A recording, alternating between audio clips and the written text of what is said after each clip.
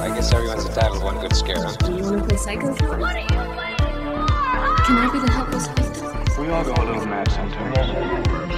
Don't fall asleep. Have an excellent day. Welcome back, gays, ghouls, and everyone in between to our podcast, The Horror Bandwagon.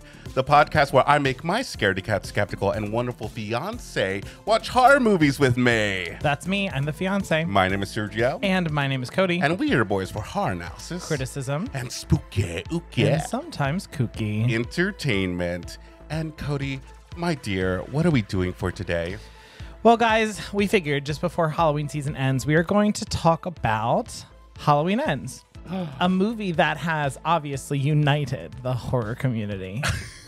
Nothing honestly can be further from the truth, but guys, that is right. We are going to be talking about 2022's Halloween Ends, the obviously definitive finale to the Halloween franchise. We expect nothing further to happen. Michael Myers will only be a memory from here on out. I cannot wait until the sequel when it turns out that Laurie is in a mental institution because she can't deal with the fact that she put somebody else's body through a shredder with Michael's mask on without ever taking his mask off. It was another elderly man, unfortunately. But folks, we are not tackling this finale to the franchise alone. We are joined by the ever so iconic, ever so fierce, probably the most feed pic requested person we know, Nick from the Nicksaysboo YouTube channel. Hi. Yes, with the feet pics. Oh my god. I'm sorry, but like if I search on Twitter like feed pic and it'll automatically go to you, I think. Oh my gosh, the number of people that request that, like I'll post something on Instagram, like the focus of the image is the fact that there's a horror movie on the TV in the background, and you might see a toe in a sock, and then people. I don't get it. I don't get it. But I don't kink shame. Oh yeah, yeah. I mean, just for everybody out there, if you are into that, can you give the people at home what size are your feet? Can you give them that? Well, I got a size 14 clown shoe. No, I'm just kidding. No. With one enlarged toe, it's fine. Exactly. I just wear pool flippers. Nicksaysboo, Nick, welcome to the show. We are seriously super honored to have you on. How are you today? I am doing very, very well. And I'm very, very honored to be on the show. And I thank you guys so much for asking me to come on here and talk about my favorite horror franchise. It also lucked out that you love this franchise because I didn't quite know that beforehand, but we're in good hands then now because it could have gone really far off if someone was like, this franchise is shit. Oh, no. This ain't the horror hour over here. Oh, yeah. George ain't here. That would be a long episode. But before we move on, tell the folks at home who are possibly watching, where can they find you? Let them know. So I have a reaction channel on YouTube, primarily horror, obviously. Nicksaysboo is the channel name, and you can find me on social media, Instagram, Twitter, and I have Patreon, where I welcome people to give me their hard-earned money. And they do. They just like send it over. Oh, thank God. I'm tired of being poor. I hear ya. So let's get over to Halloween franchise as a whole. What are your overall thoughts of the Halloween franchise? Your personal opinion, your favorite timeline? So I live and breathe the Halloween franchise. My mom is the one who got me into horror movies when I was very, very young, much too young. And I can't even remember the first time that I saw it. I always joke and I say like, I feel like when I was in the womb, my mom was like pressed up against the TV and I could just like hear the theme song. Yeah. But like growing up, whenever we're cleaning around the house or doing anything around the house, we always had a horror movie on in the background, just as background noise. Yeah. When I used to go to sleep, I'd be like, Mom, turn on Halloween so I could fall asleep. And I was like 6. It's always been there for me. The original Scream was the first movie that I ever saw in a movie theater. Oh, you're so lucky. Well, oh, you did. Thanks, Mom. But Halloween H2O, Halloween H2O. That was the first one that I ever saw in theaters. And it was just such a magical experience for me. And I've seen every single one in theaters since. I try to see them at least 2 to 3 times before streaming became a thing. And I don't necessarily have to go to the theater to see it. But I will say this, because I know that I talk a lot of shit online about Halloween Kills.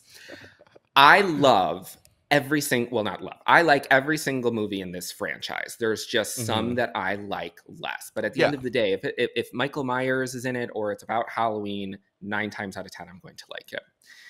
The ones that I like the least would be like Halloween Kills, Halloween Resurrection.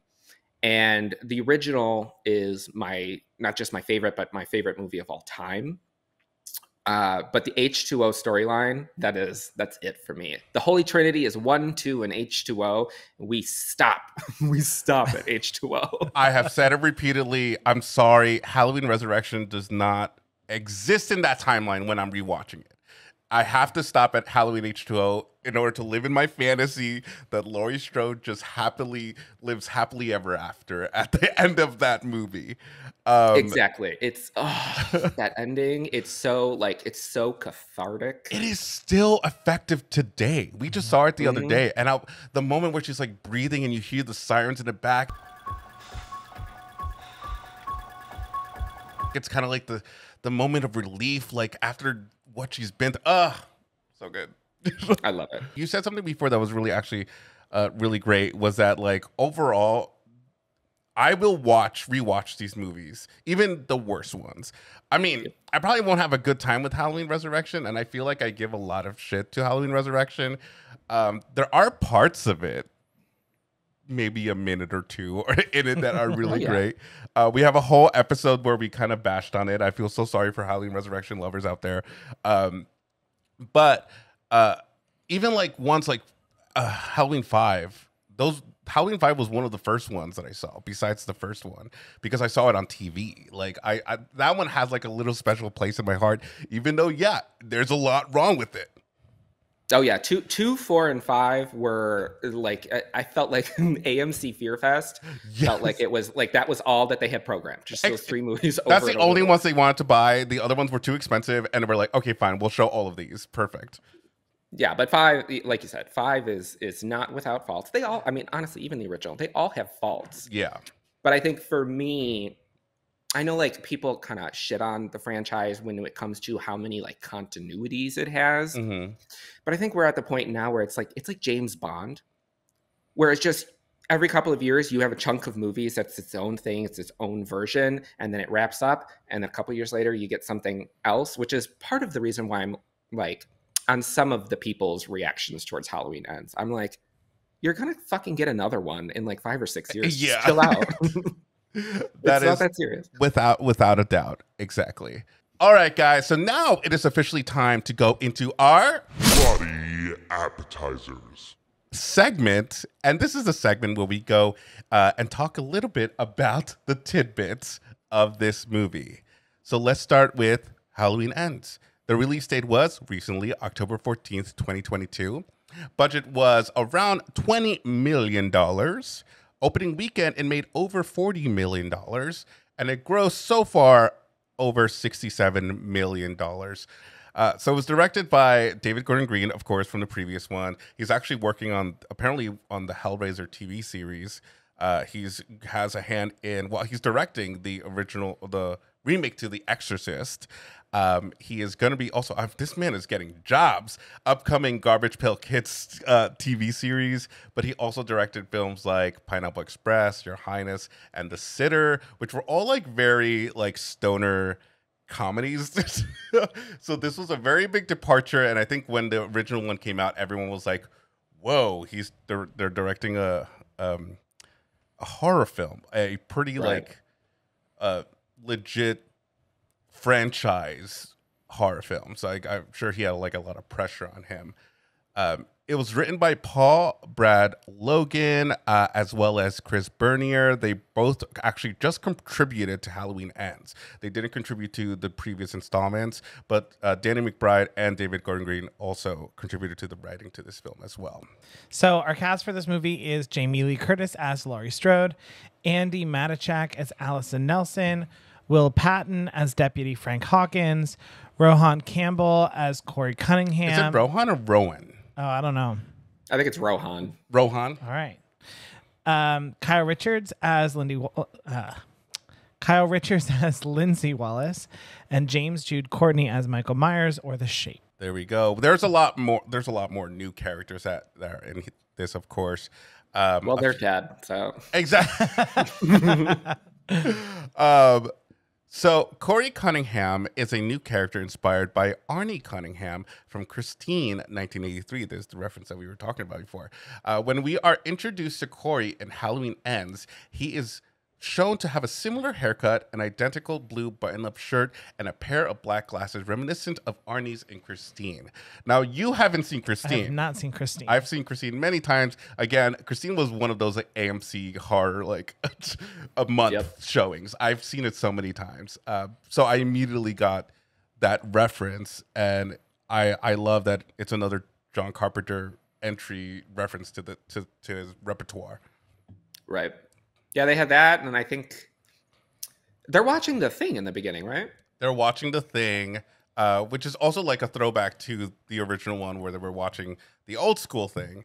So that's cool. Though stuff like that I always find funny because I always think of it as, okay, so they're watching The Thing that is directed by John Carpenter, but he also directed Halloween, which is Michael Myers is in it. So in this universe, is there a character called John Carpenter who created a movie version of the original attacks? It's like how they're watching Scream 2 and Halloween H2O. I always have the same, exactly. When they show Scream 2 and Halloween H2O, I'm like, wait a minute.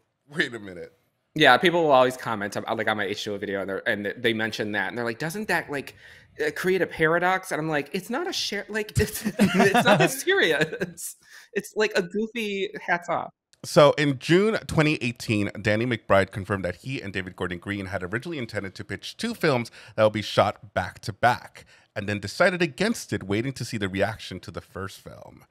Do you have any doubt that the Halloween Kills and Halloween Ends were the original storyline that they intended to do? Yes and no. I've heard very, very conflicting stories about how all of that went down. Like I knew that they had pitched it as 2 movies. Mm-hmm. And I believe that the original pitch was supposed to all take place on one night. And then Jason Blum was like, well, let's see if the first one is successful. If so, then we'll talk about greenlighting a sequel. And because the first one was very successful, instead of giving them a sequel, they said make 2 more. And to me, that explains a lot of my grievances with Halloween Kills, because Halloween Kills just feels like we had a story for 2 films. We have no idea how to break this out into 3. So the second one just feels like a play around in the sandbox while we figure out what the fuck we're doing. Yeah, it was like definitely like you're sitting in the holding room and watching just like highlight reels of Michael Myers killing people. Like there's not much to it. Like it's a lot of kills with very, very little story and very stupid characters.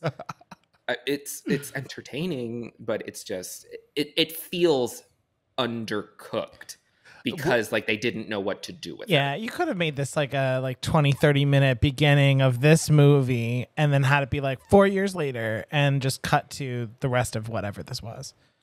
Right, because honestly, if you take out Karen's death, if you take Karen's death and you throw that at the end of 2018, is it even necessary to have kills? That was my next question. It changes the storyline.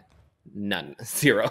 Exactly. It really doesn't. It just, I mean, it kind of makes the whole, they're just more deaths, which you could just make 2018 a little longer or maybe cut some other things that weren't necessary. But my next question was, do you think it would be fine that Halloween Kills wasn't necessary? You could honestly just watch Halloween 2018 and just go into without the idea of, Karen dying, of course. Yeah, I mean, you could have kept Karen alive or killed her off. Either way, I mean, they didn't really do much with Karen. But I love Judy Greer. Love her. Yeah, I love Judy Greer. Whether she's in it or not, I mean, yeah, you could throw in maybe a couple more kills into 2018 and then just sort of say, okay, well, we all think that he burned in the fire, but we never found a body. So we're like, we're not sure. But Nick, evil dies tonight. Oh my God. No. Cody loves to just My favorite stab joke. people with Evil Dies Tonight. I hate it. And like my favorite person in the movie that says that isn't even Tommy, because it's the first time that like somebody else says it. It's in the hospital. It's like a woman, and she's like, "Evil dies tonight," and I don't know why she delivers the line that way, but it's everything. It's so goofy. In defense of it, though, before we move on to the next little tidbit, Uh-oh.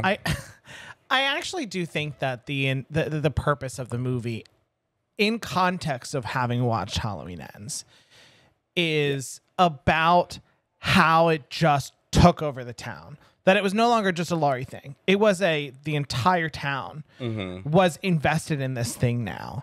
And because that comes up frequently in Halloween Ends, that there are other people who aren't Laurie who were affected by this. And so I think that it did a really good job, at least of showing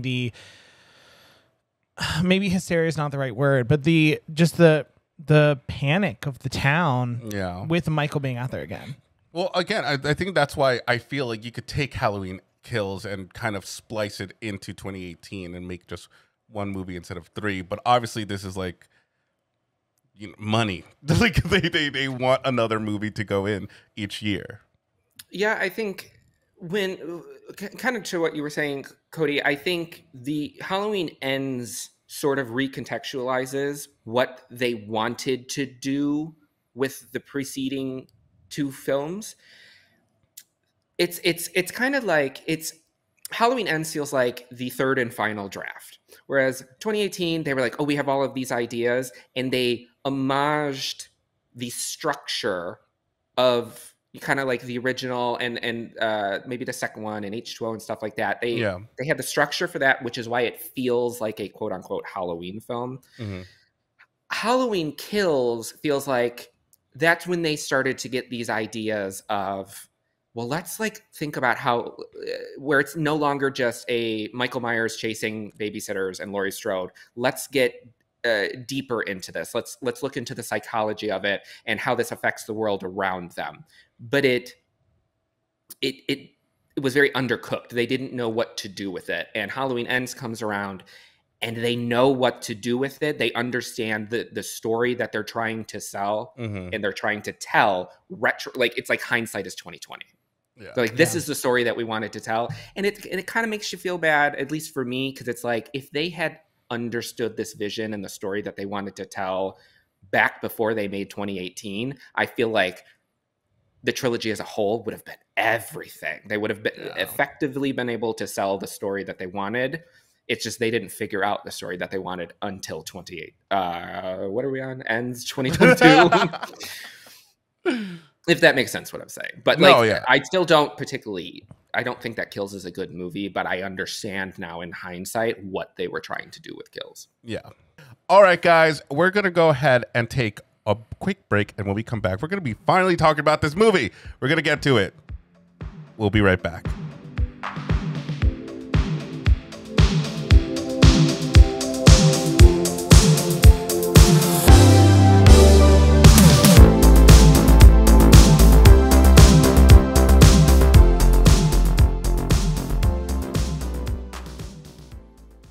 Welcome back, ghouls. It is now time to go into our and potatoes segment.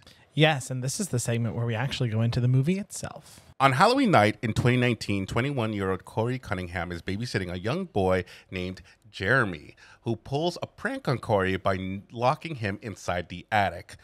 Dick. Just as Jeremy's parents come home, Corey kicks the door open and accidentally knocks Jeremy over a staircase railing to his death. Corey is accused of intentionally killing Jeremy, but is cleared of manslaughter. Thoughts on this opening scene? I was gagged. Gagged. I laughed and I'm like, please no one else hear me in this theater. As soon as she was like, what happened? And then he hits the floor. I was like, ah! Girl, I let out a chuckle. I had to, mostly because I am the same way when it comes to kids. I think as I'm growing older, I have a little bit more sympathy towards kids because we want a child at some point. Mm-hmm. But horror movie children sometimes are annoying, and this kid was no exception. You felt bad though. You were gagged. I did you were feel shocked. bad. I mean, number one, I was gagged because I was like, they didn't need to like show me his body hitting the floor. I didn't need to see that, but I like. This just made me sad because, like, obviously his intention was not to hurt the kid. Right. He was just trying to get out, and the kid was. I mean, kids are not always known for being the smartest animals, and he was just standing right in front of the door. I mean, my question looking at it was, why not try both doors first? When you look at the top of the stairs, you see that there are two doors next to each other. When you see from inside the attic is wider than just that one door. Why not try the other door too? The kid can't hold both doors shut at the same time. Yeah, I also didn't, putting aside, as we all know, me and children, blech. And I'm very similar to you. Like, if Chris Evans wants to have a kid, I am down. But looking at, the opening scene seriously, it's very, very effective. It's very well done. I didn't quite understand when he was up in the attic if there was, is he supposed to be afraid of the dark? Because I didn't understand why he got so angry and started kicking the door and screaming. Like, it was like he was like having a panic attack. Yeah, that's the thing. Like, at some point when we were watching the movie, we were just like, all right, calm down. Like, just be like, just wait a minute and have, talk to the kid for a little bit. I'm not, my thing that later on I kind of try to connect to it later on is that fear of Michael Myers. Yeah. For me, is that like there's still that essence of like Michael Myers is that the body was never found, and now the whole town is in fear. So maybe like having that, he's a babysitter by himself, he gets locked in, he's kind of nervous and kind of goes off of that. Well, and he like the movie shows you that he notices that knife is taken from the kitchen. So I think that like in the back of his mind, maybe he's thinking, okay, maybe the kid took the knife, but like maybe he's also thinking, what if Michael Myers is actually here? Because it is Halloween and Michael Myers does kill the babysitter. It's like kind of what his whole deal is. So I mean, I'm going to be charitable and say that maybe he was just thinking that he was up there with Michael and he just kind of freaked out a little bit. Yeah, I mean, I think that that's probably what it is. I will say that I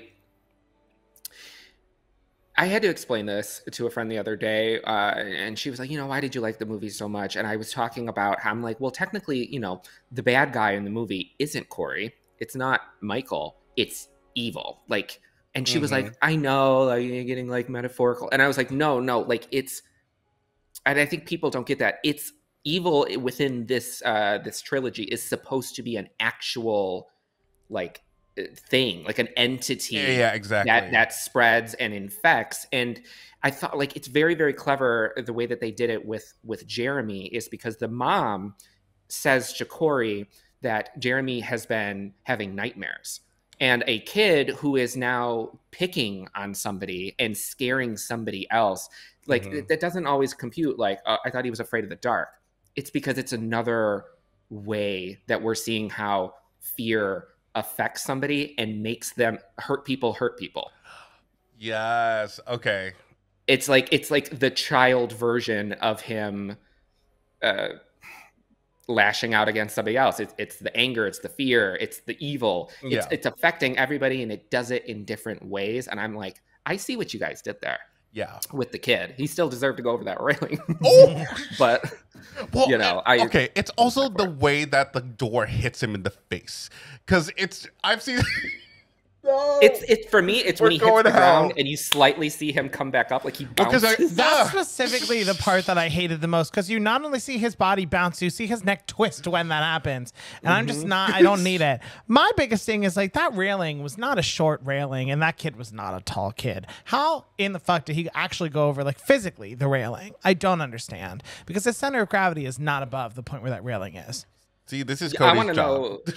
I want to know who went into the Hamptons and airdropped that house into Haddonfield, because that thing was massive. This must be like the better part of Haddonfield, like a certain like rich part, like the other side of the tracks. The other side. But like you were totally right. I think that also goes with it is the whole fear cause, I mean, the whole town is in fear, and we get a little bit of what the aftermath is happening. There's been other incidents going around. I think it's with the voiceover with Laurie. After the opening credits, it's causing other people to do other harmful things in this town, and that totally makes sense. And this one just happens to be the one that we kind of really focus on.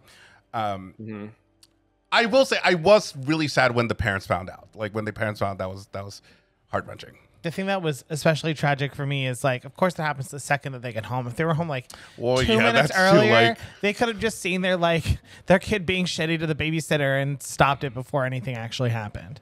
Yeah, I mean, and even if they hadn't, I think a part of it probably, you know, was Corey yelling out, "I'm going to kill you," and then it was very just a series of unfortunate events, because he yells that out just as they walk in. Yes, and then they look up and see him holding the knife. Mm-hmm. So, like, it's just a very, very unfortunate way that the events unfold. But I will say, the opening scene it's very suspenseful, with him walking around the house and the occasional noise in the background, and then you see a shadow run by, and it takes its time with it. And I feel like the other ones didn't really do that so much in the preceding 2 installments. I mean, maybe when Laurie is like checking all the rooms at the end of 2018, that was fairly suspenseful. But I thought that this was the best suspense sequence that they've had. Yeah, and they could have easily gone to a basic route of Corey just killing somebody, very a la the first one, where it's like POV and grabbing something, and you know, but they really twisted it. Like, I was not expecting this to happen at all, and to kick it off, I was like, oh, okay, we're going down this route. I kind of getting what kind of movie we're getting into here. We're getting something different than we have before. Right. But I also like that, as you said, it was very suspenseful, and it kind of made the audience feel like you are also in fear, just like this town is, that it could be Michael Myers. And that was my first thought. Like, okay, we're getting Michael Myers, but that was not what it was at all. Plus, in hindsight, I noticed this on either my second or third or fourth viewing.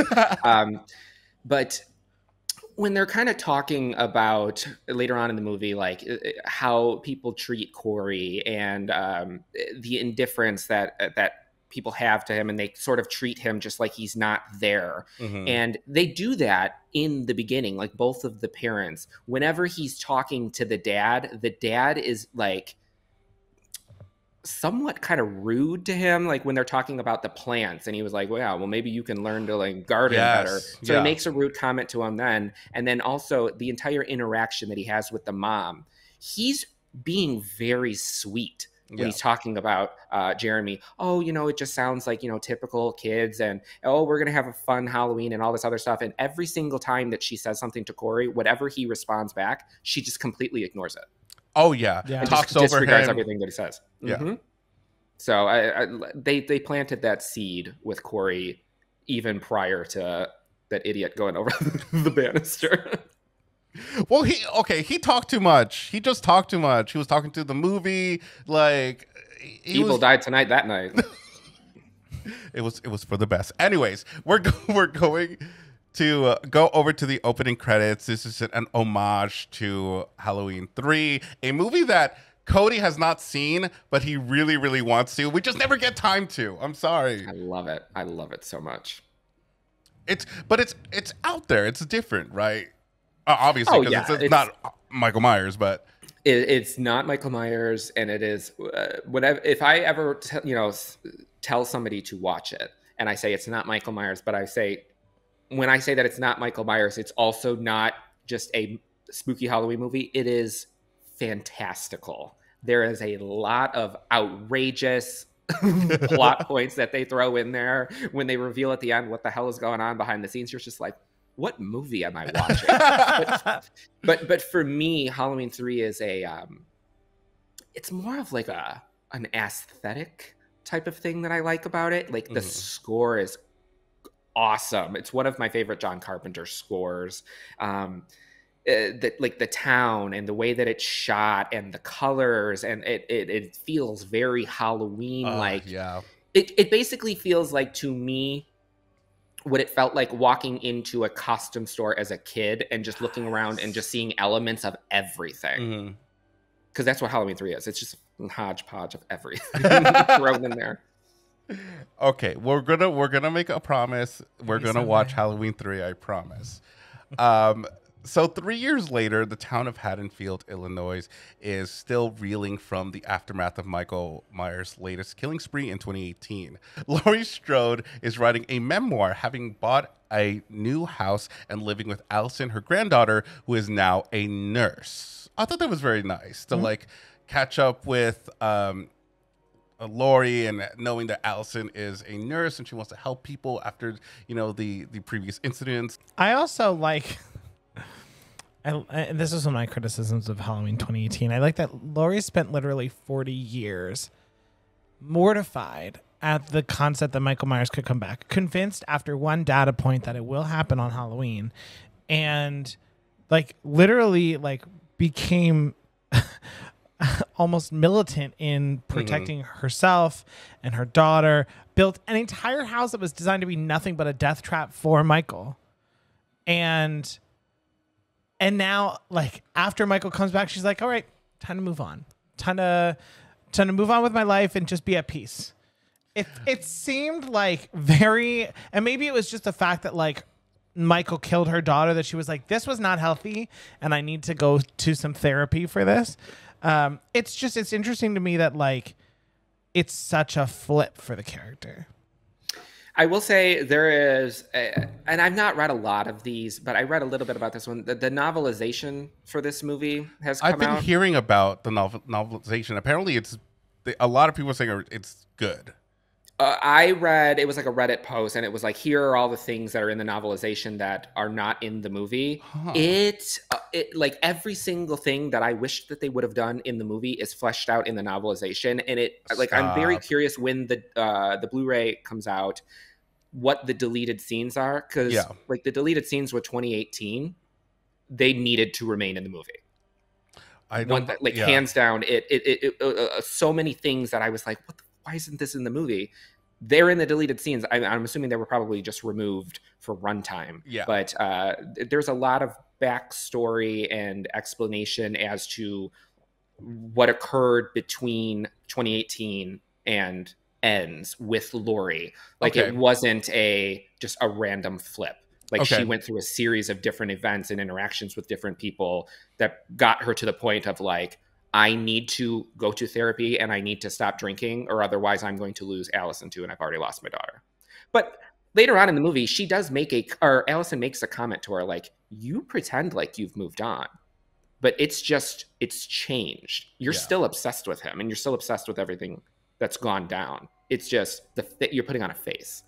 But see, that's the thing. Like for me, I found it kind of comforting. I did like that Laurie was kind of settling down a little bit. She was leaning into Halloween, but that also could be, you know, her defense mechanism. Like that's her way of not forgetting about Michael and making sure that she remembers, is that she will go full out on Halloween. So that way she remembers, you know, because she was like, I'm baking you a pumpkin pie and it's like burning up, and she's being just super wholesome. I did love that she was wearing her like little apron that points, just like how she was in the original one with the pumpkin. I really loved it. And, you know, I love when these Halloween movies really lean towards the fall Halloween vibe and aesthetic, because it makes me feel good. And I think that's what I wish that Halloween 2018 did a little bit more. And I think this one did a lot of that, which I really liked. Like with the Halloween party and everything like that. I liked it. I mean, and don't get me wrong, I do like... I am getting you wrong, so don't forget about that. I do like the Laurie that we get at the beginning of this movie. I just thought that, like, without some of that extra context, it didn't make a ton of sense to me. Just like it didn't make a ton of sense to me that, like, Laurie was still, after 40 years, like, obsessed over the idea that Michael was definitely going to come back for her this year. And every other year she was wrong, but this year she's right. Like, I always say that the Laurie that we get in Halloween H2O is a better, like if you switched Halloween H2O Laurie and the David Gordon Green Laurie, it makes more sense. It makes more sense that she would have built this big fucking trap for him after 40 years for somebody that she shot twice in the face and then their body disappeared. Yes.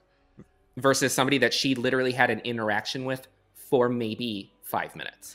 Yeah, and that's why I lean towards like Halloween H2O, and I kind of wish that they kept Halloween 2 canon for Halloween 2018.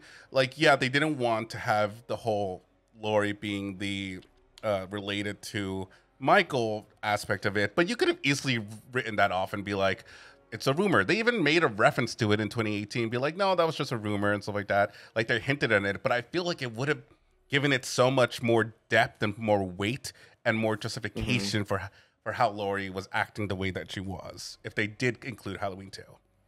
Right. I mean, up until Ends, 2018 and Kills, I'm like, he doesn't fucking care about you. And I was like, what is the purpose of removing the sibling angle and telling the audience he does not care about her, but then bringing her back?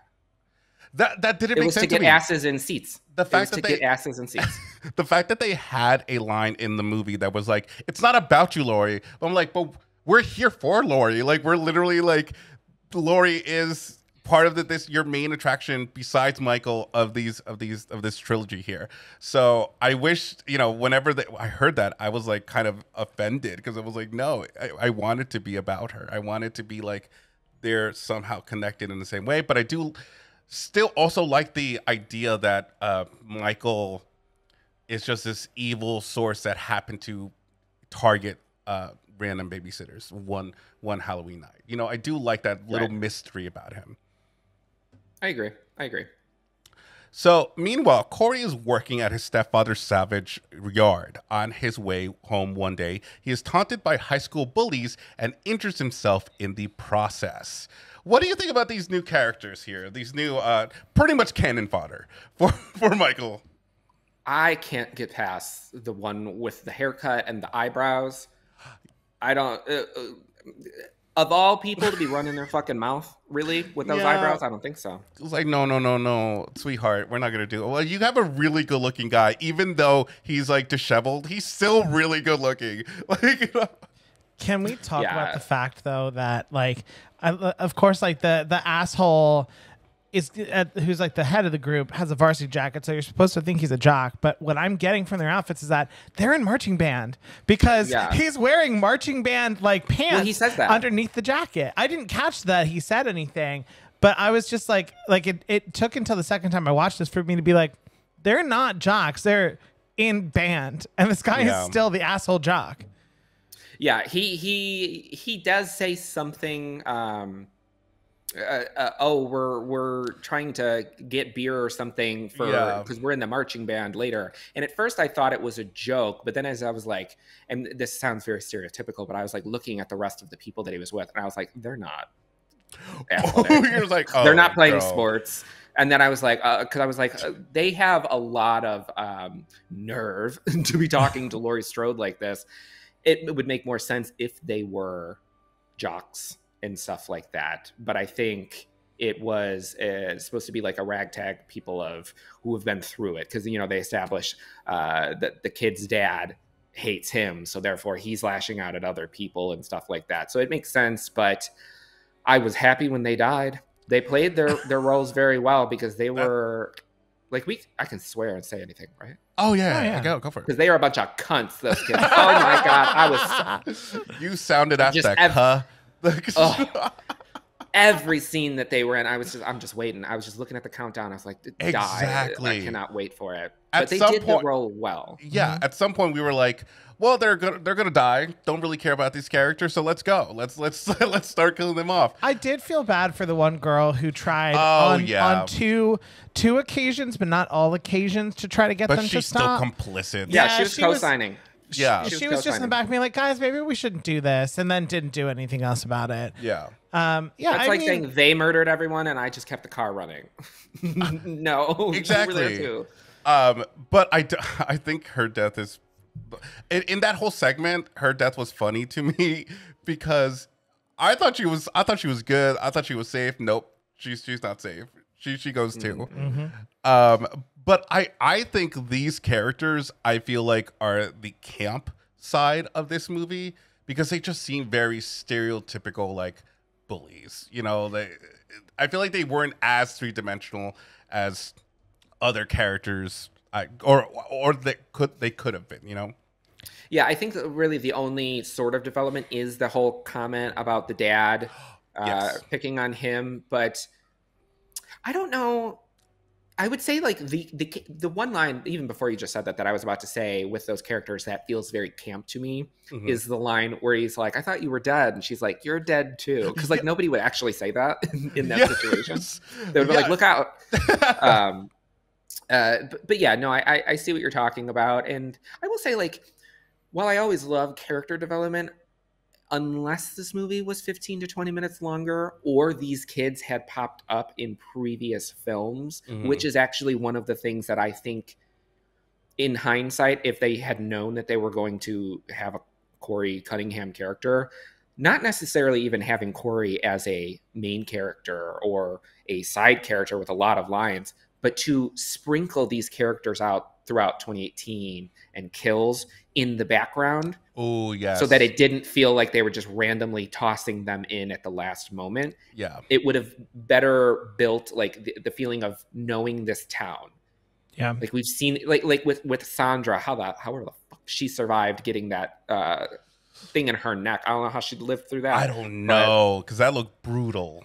I mean, I don't know how Hawkins lived after 2018, but Sandra would be a very great example. She popped up very briefly in Ends. She had sort of the main scene in Kills, and then she was a very brief side character in 2018. And I wish that they would have done that with Corey, and I wish that they would have done that with the bullies. Like in 2018, to be able to see those bullies walking around the school or something like that, or they were because they would have been younger at that point because it would have been 4 years ago. Like they could have had the teens in 2018 babysitting or something, you know what I mean? Just have them pop up very briefly to kind of have that through thread throughout all of them. But in general, I'm fine with them. They died. They got what was coming to them. So whatever. The other thing before we move on that, and maybe I just didn't catch it when I was watching this, I feel like they didn't really tell us Corey's relationship to who we later find out is his stepfather. I actually thought that he was his actual father, but that's beside the point. It felt to me like it was almost like they were almost trying to go for a reveal when they had him show up to the salvage yard, and his stepfather's like, "Corey, you're late," and then like out of nowhere randomly gives him a motorcycle, and then suddenly they're just at the dinner table together at home. And I was like, why do we need to do it this way?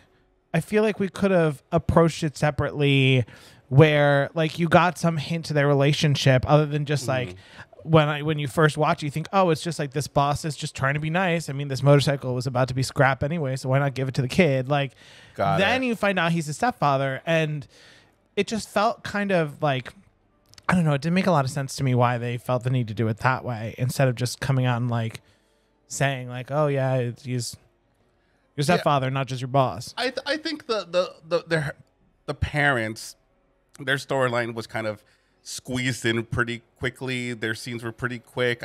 I get what you mean. Like, I wish they were a little bit more fleshed out. I think that goes with like maybe adding a few more minutes to this movie to flesh out those characters. I will say that like this is another thing that is very, very greatly expanded upon in the novelization, but I don't want to keep bringing up the novelization because I don't know how much of that was actually like things that were discussed with the writers. Yeah, exactly. Like that was their intent to do. Right. But my interpretation of the whole thing with the stepfather and the mother, I think it's supposed to imply that there is some sort of dysfunctional, incestuous, potentially molestation type thing between the mom and Corey. Like when she kisses him on the lips and then immediately backs away. Yeah. I was like, there's something going on with that. Immediately we were uncomfortable. We were like, no. I think it's one of those things, and I'm very big into true crime and stuff like that. So I read about all these horrible dysfunctional family relationships that people have, and I think it was one of those oppressive households where she was a very domineering woman, Yeah. and she was being inappropriate with Corey for whatever reason, and somehow, you know, the stepfather got introduced, and she's probably one of those people that finds weak people that she can manipulate and keep under her hand. And I like that, to me, feels like the stepfather, because he feels, you know, he's very quiet. Yeah. And he kind of like looks down when he's talking, when the mom is present. But with the motorcycle, my interpretation was that, because he says, don't tell your mother about it. Yeah. So it's like she wants to keep Corey in this like child.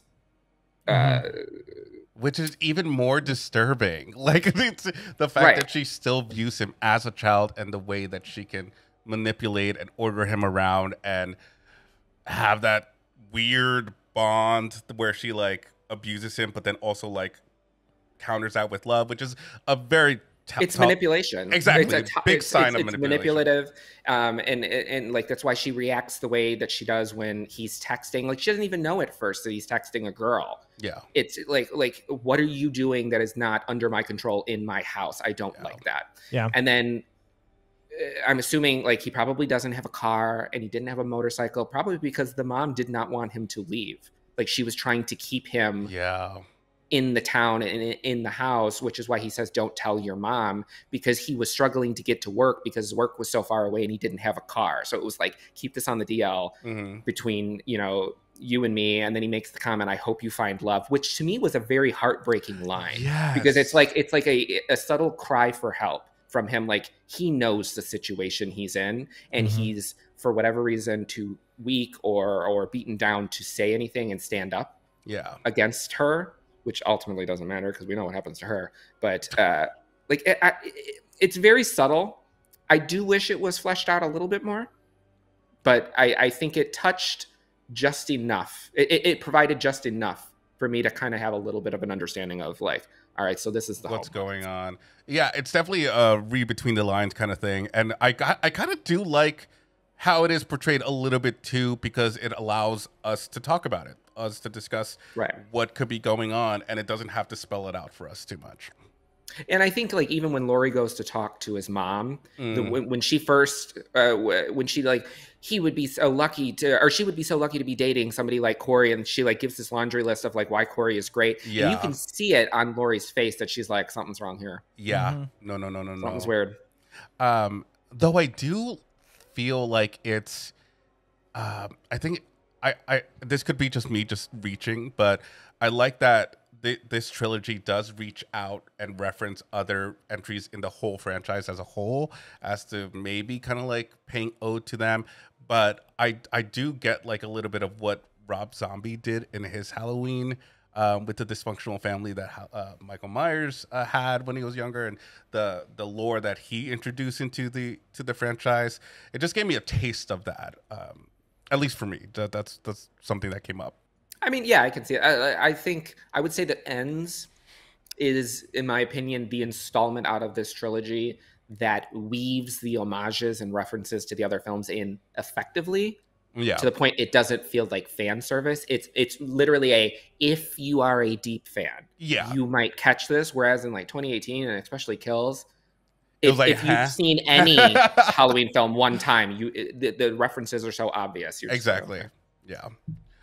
So an observing Laurie brings him to the doctor's office where Allison works. Allison and Corey develop a relationship and later attend a Halloween party where Corey is confronted by Jeremy's mother. After having an argument with Allison, Corey leaves the party and runs into the bullies, who throw him off a bridge. Things get spicy. I was mad. Things get spicy. I was mad. I was mad that he threw his ass over, but I was especially pissed off when he was like, "That's my story." Ooh, yeah. Like just flat out saying, like, I'm aware, I'm fully aware, and that's where I don't have the sympathy. Okay, your dad is mean to you. Fuck, get over it. Yeah. Throwing somebody over an overpass is not okay. And then immediately being like, "I'm aware of what I just did, but I'm going to lie, and you better fucking lie about it too." That's like, he deserved the worst. Exactly. I was just like, man, Haddonfield just has some like awful people. Like, Yeah, this whole scene with them bullying around, I mean, they are just providing us more reason to be like, oh, they're gonna die at some point, and we're okay with that. I can't wait till that happens. But I do like that they just don't do it right away. Like we still get instances of them throughout the film. How do you feel about the relationship between Allison and Corey? Because I don't really know what the world is saying about that right now, but so people are saying, are they not about it? They're not about it. So I have not seen this movie, but I know what it is about. When I was in theaters and I was watching it, my friend leaned over to me and he said, this is giving me Halloween mixed with Natural Born Killers, which I know is like a movie about like two people meeting and they immediately are obsessed with each other and then they're serial killers and all this shit. And it's very Bonnie and Clyde. Mm-hmm. I think I really, really like the relationship, and I like how deep it gets so quickly. Mm-hmm. Because that does happen for a lot of people. They're like lesbians. Like they meet and there's a U-Haul truck parked in front about 3 hours later. And I think it's interesting.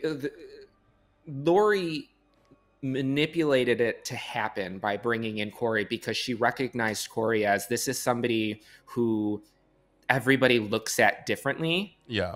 Because of something that happened to them, even though it wasn't their fault. And she knows that the same thing happened with Allison, and Allison is struggling because, as we saw with the radio host, like Allison is in every way, shape, or form innocent in all of this. She didn't do anything throughout any of these films, and yet people are still vilifying her.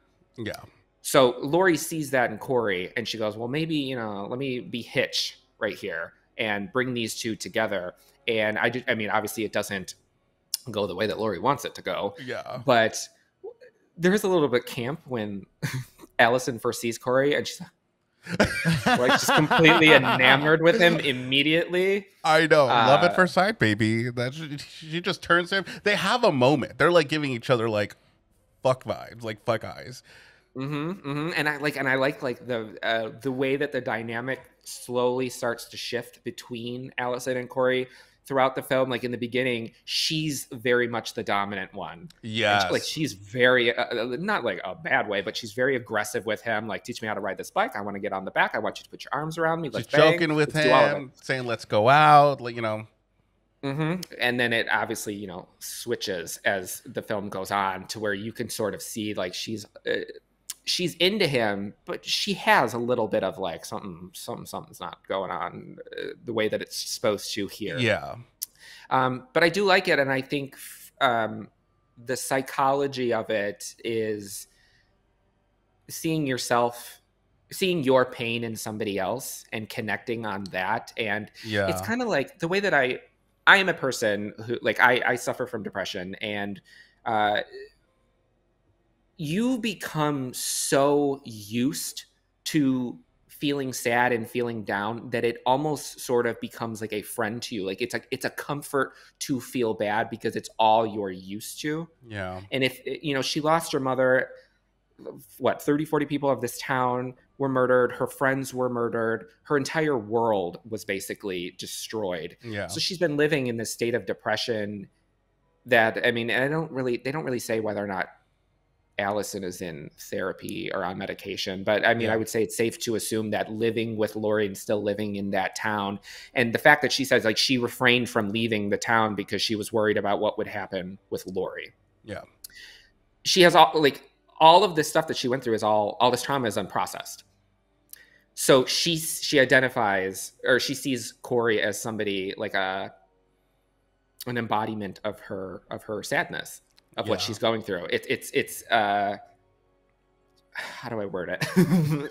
It's finding solace in somebody else's shared sadness. Yeah. Yeah, I mean, it's the shared trauma of everything.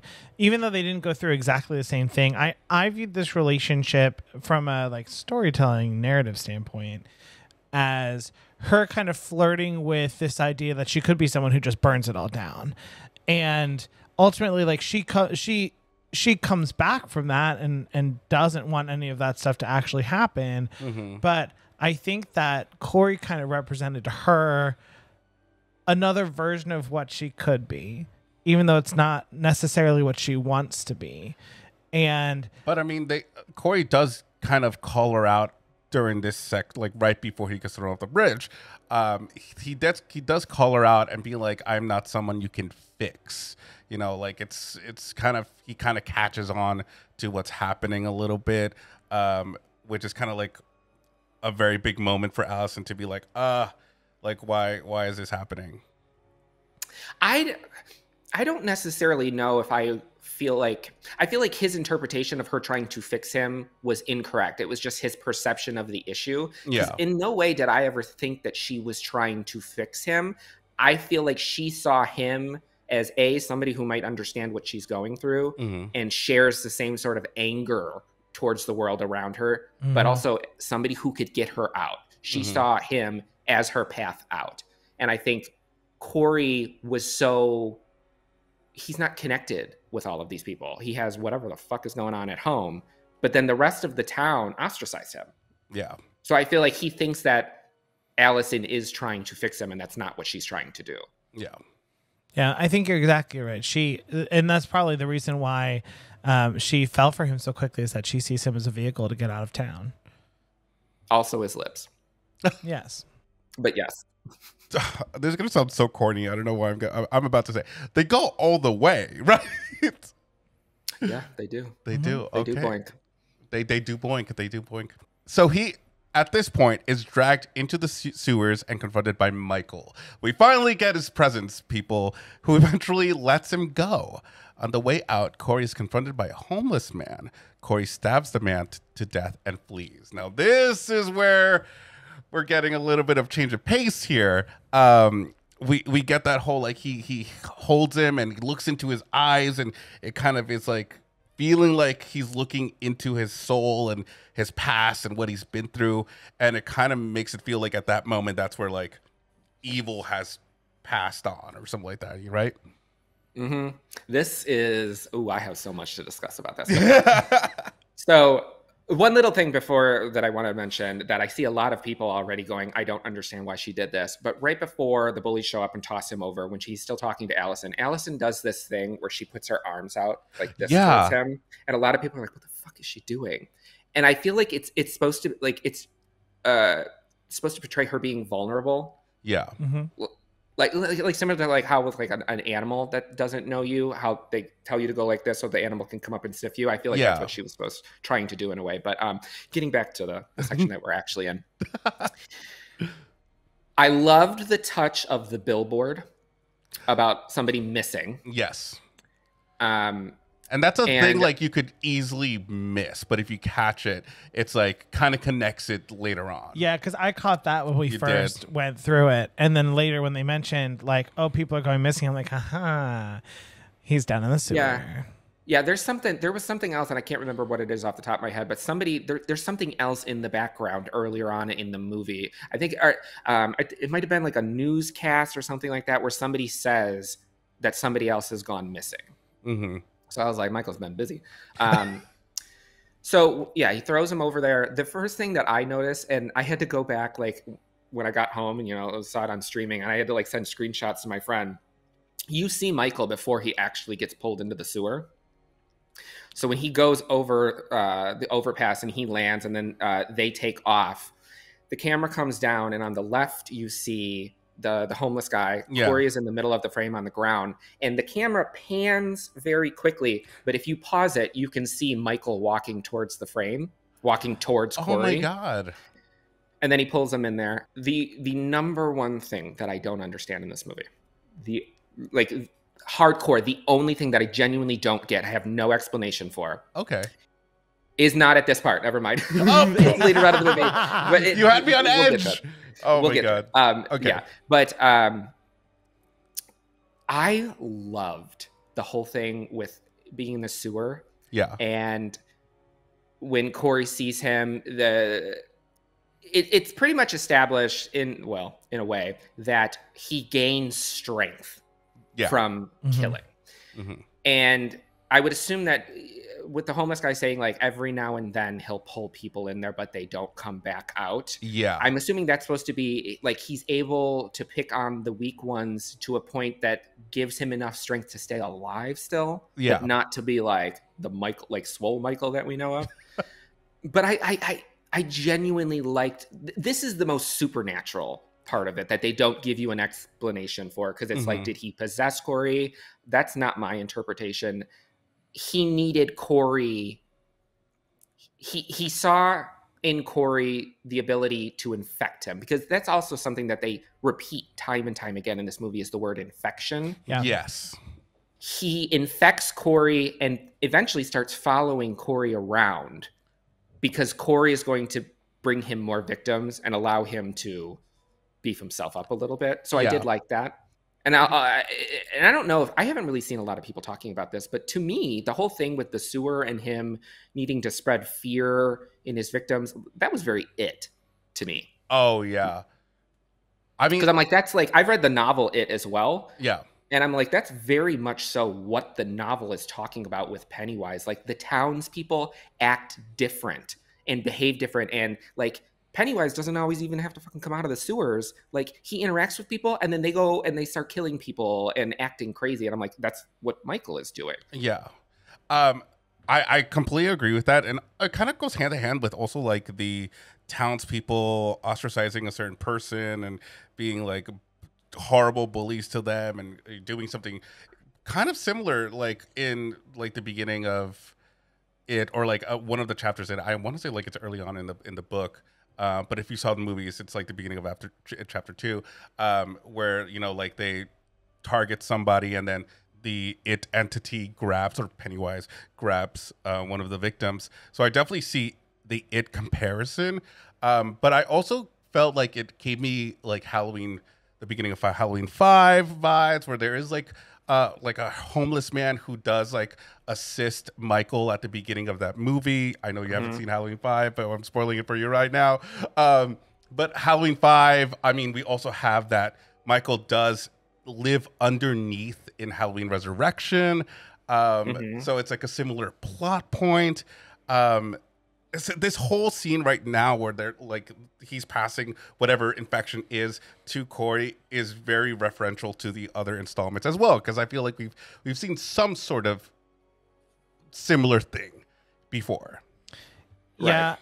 And like, so for me, I think the very fact that Corey fell off of the bridge onto the area below is almost like referencing the fact that this whole movie started with him accidentally, the kid accidentally falling over the railing and everyone blaming him. And then like, this is sort of like that same thing happens to him, but he almost, instead of being the person that now the town hates, and he was just trying to like say, this wasn't my fault, to embracing that mantle of, you know what, I will go and kill people. And I think that was like sort of that little push that he needed for Michael to be able to infect him. Because I like your point, Nick, that evil is almost like a force all on its own that can infect people, and that everyone has that capacity within themselves to do what Michael did to people. And you know, I do like that happened where Michael took him in. I'm not going to get into the whole thing about Michael living in the sewers and where are the bodies and whatever. I like that he immediately like went right out after he left the sewers, and just like the first thing that happened was he killed the homeless guy. Not that I like that he killed the homeless guy. I just think that it was good at representing that like this switch is flipped in him and he's now different from where he was before. I'm still a little iffy about Michael actually living in the sewers the whole time, but at least this is better than Resurrection, because this is like an actual sewer that he like made himself a hole in the wall instead of being just like this mysterious tunnel with a gate that somehow exists in this suburban neighborhood. Have you seen the Rob Zombie ones? I've only seen the first one, not the second. Yeah, not Rob Zombie 2. So Rob Zombie's Halloween 2, I am a apologist for that because I love that movie. But I will say, if you are unsure of how you feel about Michael's portrayal with being in the sewer and stuff like that, buckle up for Rob Zombie's Halloween 2. I will just say that, because it is like, people are like, this isn't Michael talking about Halloween Ends. Rob Zombie's Halloween 2 is the least Michael Myers version of Michael Myers, I mean, I haven't seen it in forever. I went to go see that in theaters, but I honestly forget the plot, but I remember it being out there. Yeah, I mean, he's not even basically dressed as Michael Myers. He's feeding off of wildlife. Yeah. He's like homeless and has a big beard. Like, it's different. Well, I don't necessarily have an issue with him living in the sewers. I just feel like it raises more questions than answers, because now you have to figure out, like, what was he doing for 4 years? I mean, sure, every once in a while he was like bringing somebody in, and maybe you make the argument that there's something supernatural, that he doesn't really need food to survive. He just needs to be able to keep killing people. Yeah. But I mean, I heard some other people being like, I don't get it. Why is he so weak now? Like, why can't, I feel bad. I'm like making a voice. But like, why are people making Michael Myers so weak? But I mean, at the end of Kills, he was weak. They brought him down. But also he did kill a ton of people at the same time. it's the reality of it is, like I said earlier, they were figuring this shit out as they went along. They did not go into this with a clear-cut story and approach. Like, they were writing it as, okay, it's time to write the next movie, and they're like, all right, let's figure out what the fuck we want to do. It is, I mean, I understand the questioning of it, because if he's supposed to be powering up when he kills, we literally watch him power up like he is having the world's strongest orgasm in this movie when he kills that cop in the sewer. Oh my God. We saw him kill those podcast people in 2018, and he hadn't killed anybody in 40 years, and we didn't see him, convulsing like that. So I get it. So my thing is, I view Halloween Ends as, I know who these characters are, but I'm going to pretend like I'm not going to look at the prior movies for explanations and reasonings for why what is happening in this movie is happening. Yeah. Because it feels like there's a little bit of it touched on where she says at the end of Kills, like, each time he kills, he transcends. Mm-hmm. So I would, if I had to kind of create an explanation for it in my head, I would say he's probably been living in the sewers because he did sustain a fuck ton of damage throughout 2018 and Kills. Yeah. And him killing those people on the street was probably enough to get him up and get him away. Yeah. And then randomly pulling people discreetly into the sewer was enough to keep him going until eventually something came along that was going to be his path out. So Corey and Allison go on a dinner date, but Allison's ex-boyfriend, police officer Doug Mulaney, there we go. Thank you. Shows up and harasses them both. This also goes to show that Allison has been through, like, with another guy, and obviously he's a pretty skeevy guy, so it did not work out. So she hasn't had much luck. Corey later lures the cop into the sewer. Michael emerges and kills Doug to Corey's delight. Now, this scene is wild. I was here for it. It's wild. Because one, I don't know if you got this. Maybe I have a gutter mind or whatever the saying is, but the way that Corey's positioning the cop, and the way that Michael is stabbing, and the way that Corey's just looking at Michael in the eyes, it's just like, I was like, it was bottom energy, right? I was genuinely waiting for, like, to show the blood splashing on Corey's face. Oh my God. The shot. This is some Fraternity X right here. I just couldn't help it. Just like the idea of just like the knife, the idea of penetration, and the way that he, like, was looking at him, it was just so sensual. Yeah. But I don't hate it. I was just thought it was wild to see. I mean, I don't know if it was intentional, but I mean, they always do kind of say like when and not just in Halloween. I'm just talking about in general. When you hear about people talking about evil and the concept of evil, like they talk about how it's seductive. Yeah. Evil is seductive, so it made sense within the scene. Yeah, and of course we do have a little bit of gyrating Michael when he like does power up. He does the. I was gagged. It was hilarious when he did that. Well, Cody was so confused because Cody was like, "What's happening?" It was like he's getting stronger in front of our eyes. He was raising that power meter. Did you catch that? Like that the cop Mulaney. That's the little bastard that was picking on what's his face in the beginning of Halloween Kills during the flashback. The little kids that are picking on what's his face because he said don't fuck with the Mulaney's. Jesus Christ! Wow.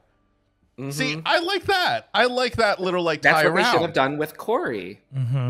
Have him sprinkled somewhere else in there. Yeah. But this scene, now that we're here, this is the scene that I was talking about.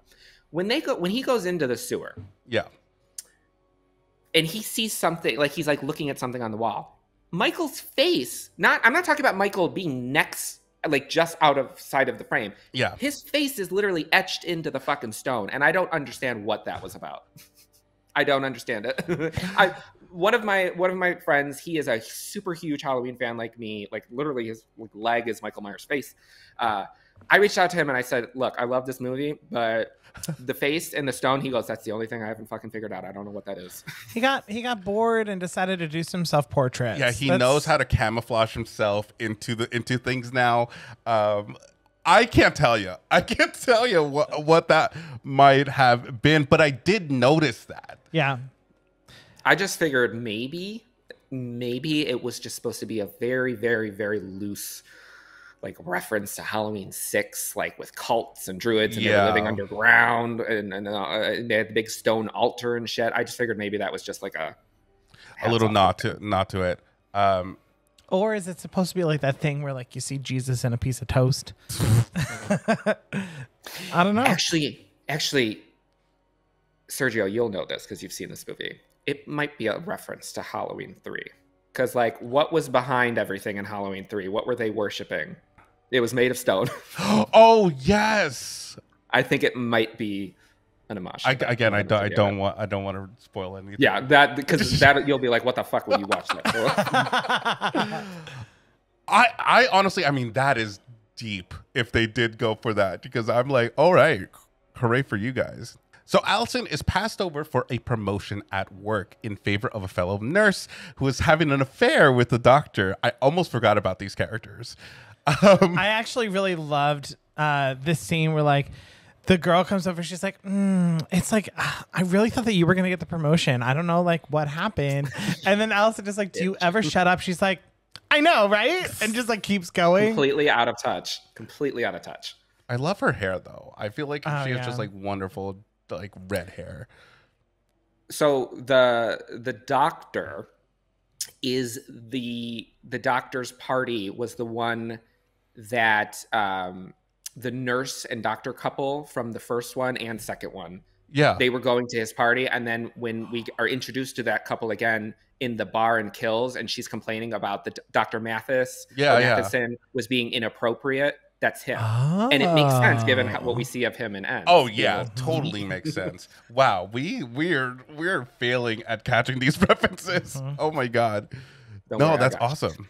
So Corey then kills the doctor at his home while the nurse is killed by Michael. How did you like this whole entire scene? It was everything. Everything. The house was gorgeous. It was like it was very 70s. Yeah. I loved the house and so they had a couple of different touches in here that I really, really liked. So I liked when the nurse, we'll call her nurse, I don't remember what her name is. When she first walks outside after she hears the doctor yell, I heard like in the background and I'm like, what is that? And I thought maybe it was like a plant that was blowing in the background when she first walks out because it's completely in the dark. Yeah. So I turned to my friend in the theater and I said, is somebody getting stabbed? like in the dark, and she's like, I don't know what that noise is. And then the lights turn on and he is just going to town on him. First and foremost, I want that pumpkin scarecrow, or that scarecrow mask that Corey has. Yeah. That's a great look. And yeah, I understand from a story perspective why it was important for him to eventually dress like Michael at the end. Yeah. But had they not killed him off, spoiler alert, had they not killed him off at the end of the movie, like I would have been down for that being like the new face. It was weirdly creepy, but also very cool. Like it reminded me of the clown mask that Michael originally wore. Like I feel like that was like his first mask, and then went over to take over Michael. Yeah, I liked it. And I wish it was around a lot more. Because I thought it was pretty creepy. You thought it was pretty creepy. Well, yeah, especially like it starts getting splattered with blood, and it's a creepy mask. And I hate the idea of what you described about the stabbing. He was stabbing the doctor, just like you know what's going on. And overall, I hate stabbings because, like Scream and also this trilogy, when people get stabbed, I feel it. I like just in you. It gets me every time. I would say Corey, in regards to what you're talking about with the like being kind of weirded out by stabs, Corey to me is very much Amber Freeman in the way.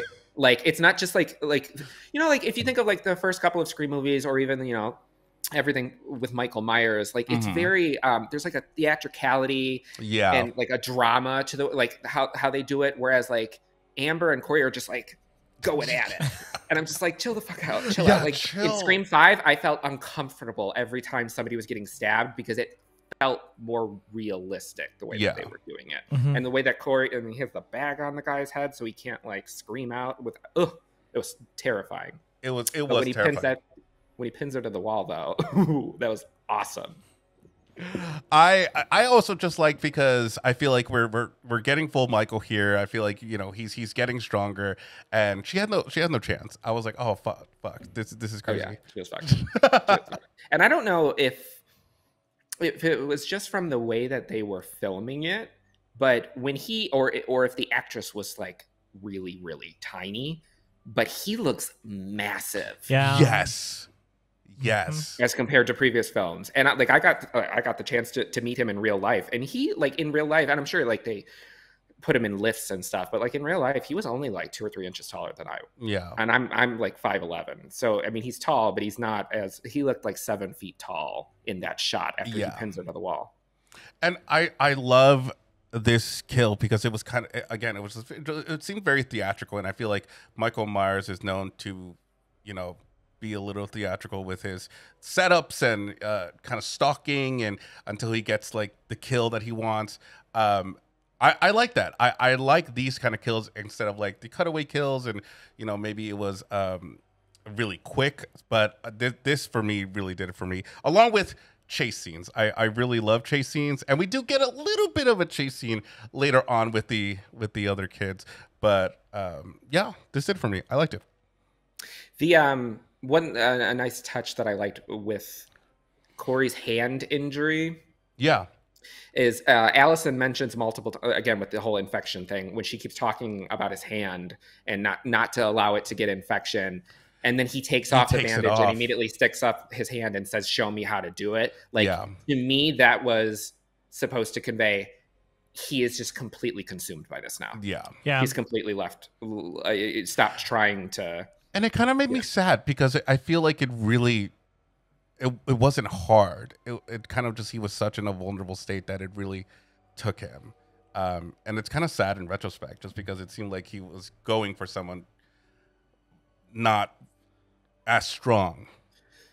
Yeah, I mean, I think Corey's character and what they were trying to convey with him is very sad to me, because it's very reflective of society, and talking about how monsters are made. Are they born that way, or can we create them? Are they a product of their surroundings? And putting the supernatural thing with Michael aside, like, we don't understand why the fuck Michael is the way that he is. And I appreciate the fact that they still kept that ambiguous. But like with Corey became a monster because society made him a monster. Yes. Yeah. And people always like, at least in my experience, people always like to view everything through a black and white lens. Like people are either good or they're bad.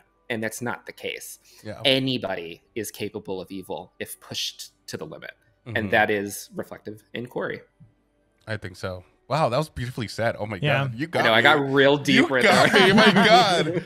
Woo. I don't even have any follow-up. Nope, no follow-up here. Nope. An unknowing Allison plans to leave Haddonfield with an insistent Corey because of the past trauma, while Laurie becomes increasingly suspicious of Corey. After finding him sleeping in the spot Jeremy died, Laurie offers to help him in the condition that he distance himself from Allison. Corey retorts by blaming her for the events that have occurred in Haddonfield and says if he cannot have Allison, no one will, which is kind of like mirroring the kind of manipulative, abusive tendencies, which I don't think it is him, but the evil has taken over at this point. Yeah, I hated this because, I mean, just because like that was just such abuser language. Just be like, if I can't have her, nobody can. And I've been like, I mean, first of all, you've been talking for what, like 3 days? Like, Which yeah. Laurie, respectfully, she comes in and like, yo, chill, like, Right. I think to your point, his whole thing with like, if I can't have her, no one else can. It feels like his mom. Yes. Like I that's a feel like his really mom good was point. treating him the same way, and he's just obviously doing a much more grand version of it with Allison. But I do when when Laurie sees him watching her outside of the window, I love that. And I don't know how the fuck they did this. His little jump scare where he like randomly appears behind her. I yeah, don't know he's how they like, did that. hello. That was great too. But his Laurie's reaction, the way that they framed that, and like you just hear the score and it's slightly slowed down, and it, like the second that she saw his eyes, she was like, "Oh, Yes. balls." No, Yeah. She caught on real quick, which I like that they didn't, dumb down Laurie any bit, even though she was effective and, going through therapy. She was still on her toes when this stuff happens. Mhm. Yep. And this actually, this part of our summary, I think, skips over the part where Laurie is at the bar and Jeremy's dad explains how he Yes. ran into him on the street and he was gonna like just say something to like forgive him, basically. And because I loved the line where he said, I felt like everyone was taking my trauma and making it theirs. That like that really hit me. But I also really liked how he said, like, when I saw his eyes, there was just nothing behind them, which was a good callback to what Dr. Loomis says about Michael in the original movie. Right. That's actually one of my favorite lines in the movie, or like that whole conversation, but specifically like with people taking his pain and trying to make it theirs. Like it's very much so like with the bullies that throw him over the overpass. Like he didn't kill your little brother. Like he was cleared legally, although we all know that doesn't necessarily mean anything. Yeah. He was cleared legally. Everyone, his story is that it was an accident, Yeah. but people are acting insane towards him to the point where they're literally willing to kill him and throw him over a bridge. Yeah. And it's like, it's not your pain. It's not your grief. So what the fuck are you like? Shut up. And the fact that he recognizes that and it's like, it does nothing good. It pisses me off that they're doing that. Yeah. I love that he recognizes that, even though he had a very different tone with Corey himself in the beginning. Like he was Right. just very like absent-minded with him.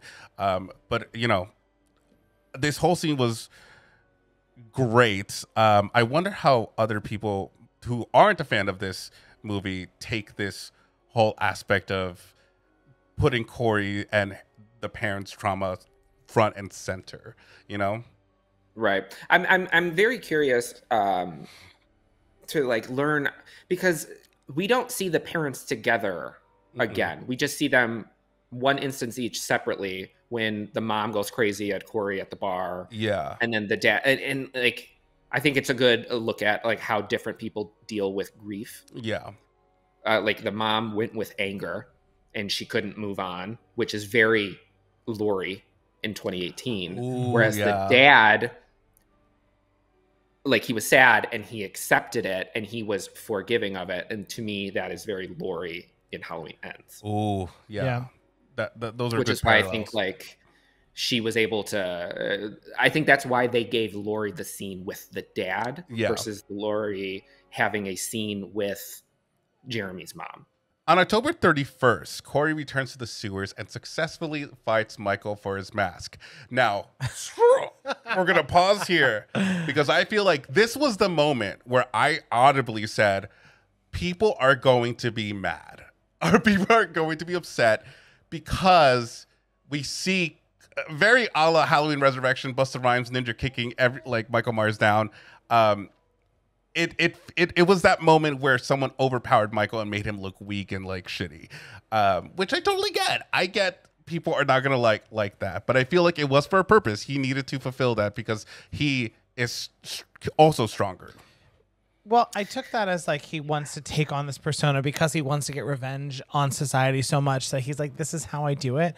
But honestly, and I said this in the reaction, it reads to me almost like a shitty training montage where like you see him he's pushing on Michael wrestling. and then Michael pushes him back and then he's overpowering Michael. I'm just like, we didn't need this. It wasn't necessary. Yeah, I'm not bothered by it, but I don't necessarily think that we needed to see it on screen. Like it would have been like maybe not even necessarily needing to tussle with Michael. Like he could have just went in there and grabbed the mask. Although I guess it would have begged the question of why didn't Michael have the mask on? Yeah. But I think one thing that's very half-assed, I guess you could say, and doesn't make a lot of sense is what they're trying to convey with Michael's mask in this trilogy. Because in 2018, it's implied that like it's all about the mask. But like with the podcasters, like you can feel it, and simply him holding the mask out is enough to get all of the other patients riled up. And even the moment that he like puts it on, we have this whole scene where he puts it on. It's like meant to be something. Right. So I don't quite grasp what they're trying to convey with the mask, but yeah, I mean, I'm indifferent towards that scene. I don't love it, but it doesn't like bother me, but I can see why other people wouldn't like it. I don't think that people need to go fucking crazy over it like they are. Petition. Oh, also let's talk about the petition. So there is a petition currently going on. I don't know if it's still going on, but I've heard that someone has created a petition for the filmmakers to remake this movie. And Cody made a reference before. It was like, if there was a petition made, there's other movies that should have been remade. Yeah, I think what I said is that if Halloween Resurrection is still out there the way that it is, this movie can also stay the way that it is. It's ridiculous. It's embarrassing. Like I would be embarrassed to be one of those people who signed it. I would be embarrassed to be the person who made it. I need to see the names. First of all, how much was a budget of $20 million? Where the fuck do you think that they're just supposed to pull it out of their ass? Where are they going to get $20 million to remake a movie? And it's just the entitled toxic fan, that we've within the last 10 years that we've just seen the rise of, where we see them in all of the fandoms. They act crazy, and it's just entitlement, and it's a concept that I don't grasp, because as much as I love this franchise, I didn't like Halloween Kills. I mean, well, I like it, but I like, you know what I mean. It's not my favorite, and to sit there and go, this is not my Halloween movie. Okay, so it's not your Halloween movie. Move on. It's a movie. You're watching somebody else's vision of what they think is cool, and if you don't like it, that's fine. There is 12 other fucking movies to go and watch. Exactly. This is a pick your own adventure franchise. Like you can literally go back and watch the version that you like and the timeline that you like, which is totally fair. But I do have to give props to Scream 5 for calling this out, and how many people were like, oh, that's not a believable thing, but like, it is. I mean, you're seeing it right now. Like, Scream 5, you had spoiler if you haven't seen it, but like had killers who decided that they wanted a movie better, a new entry, so they took it upon themselves to do that and create a story. And now we're getting a petition for people to remake this movie. Like, come on, right? guys. It's like it's just there's no self-awareness. They have no idea. Like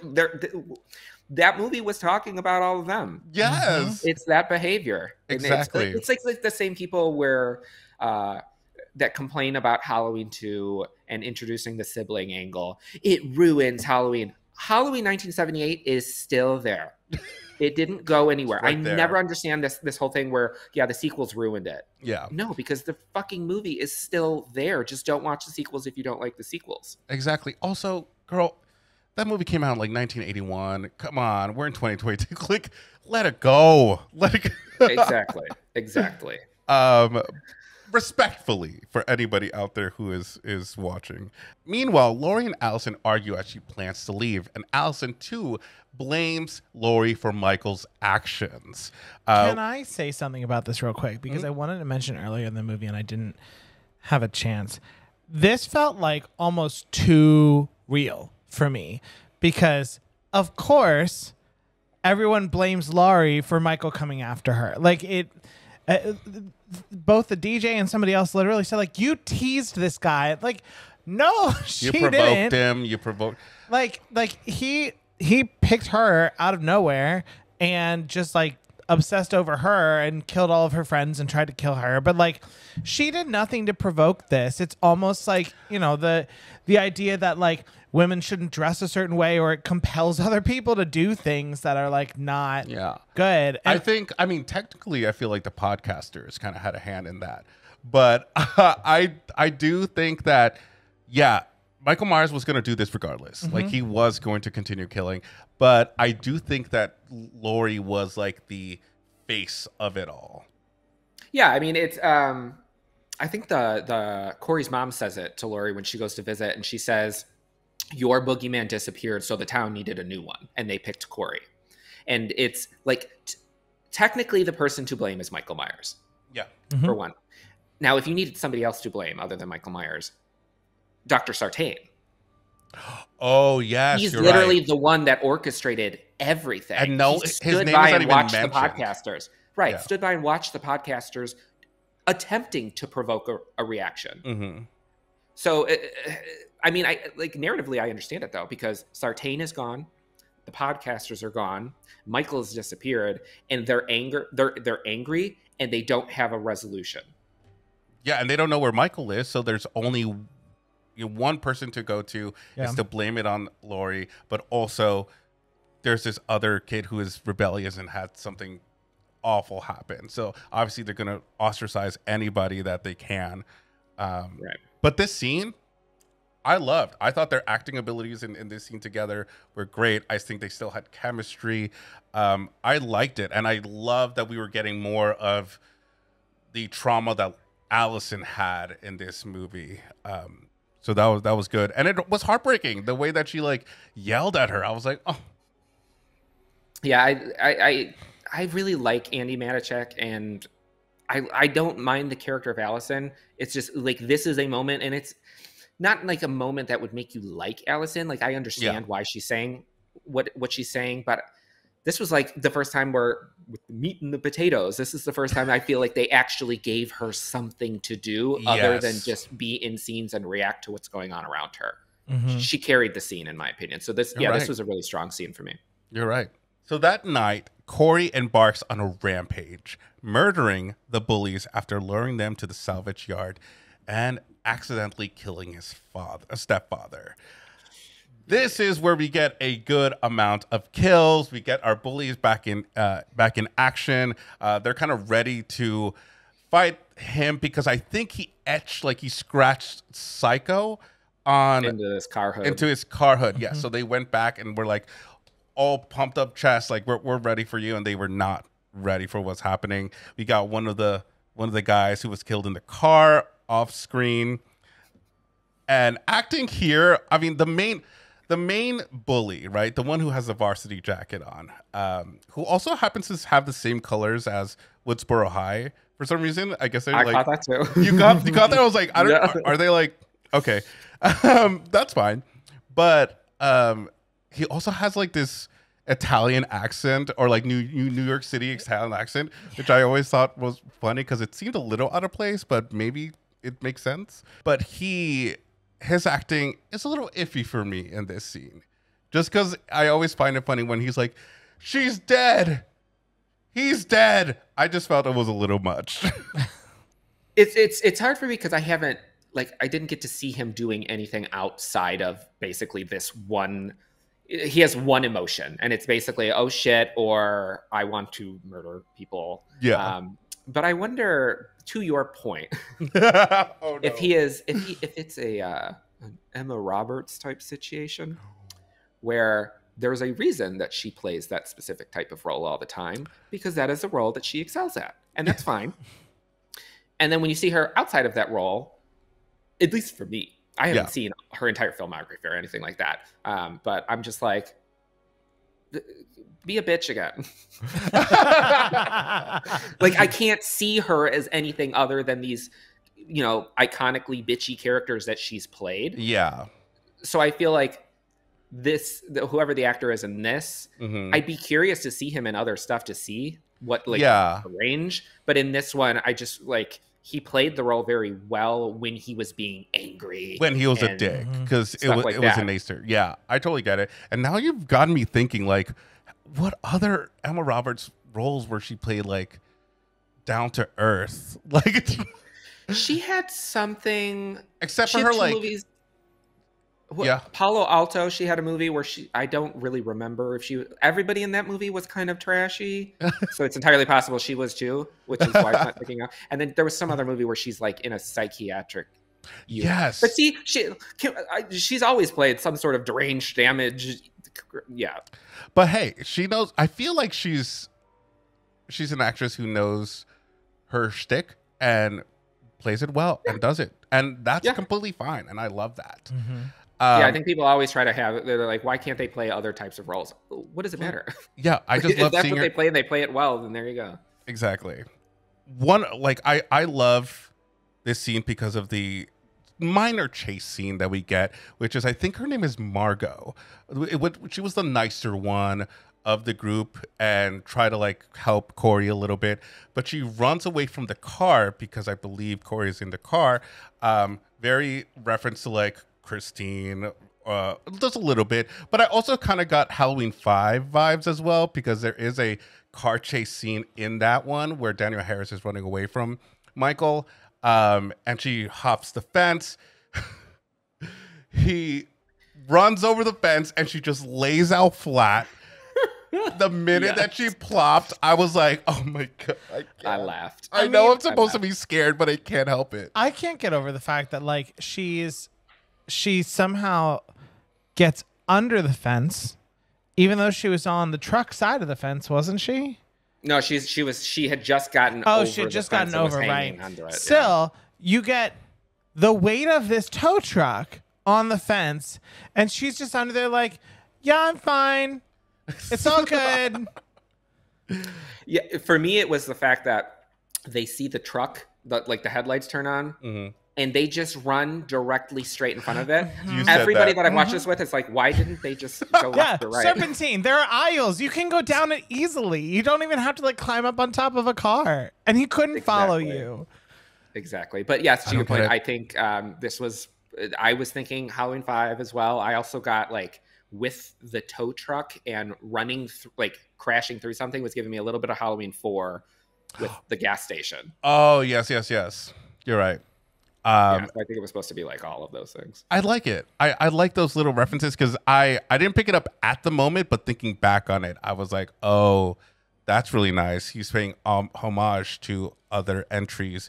And it kind of makes me, at the same time, it makes me kind of pay respect to David Gordon Green and, oh my God, I forgot his name. What's the other writer?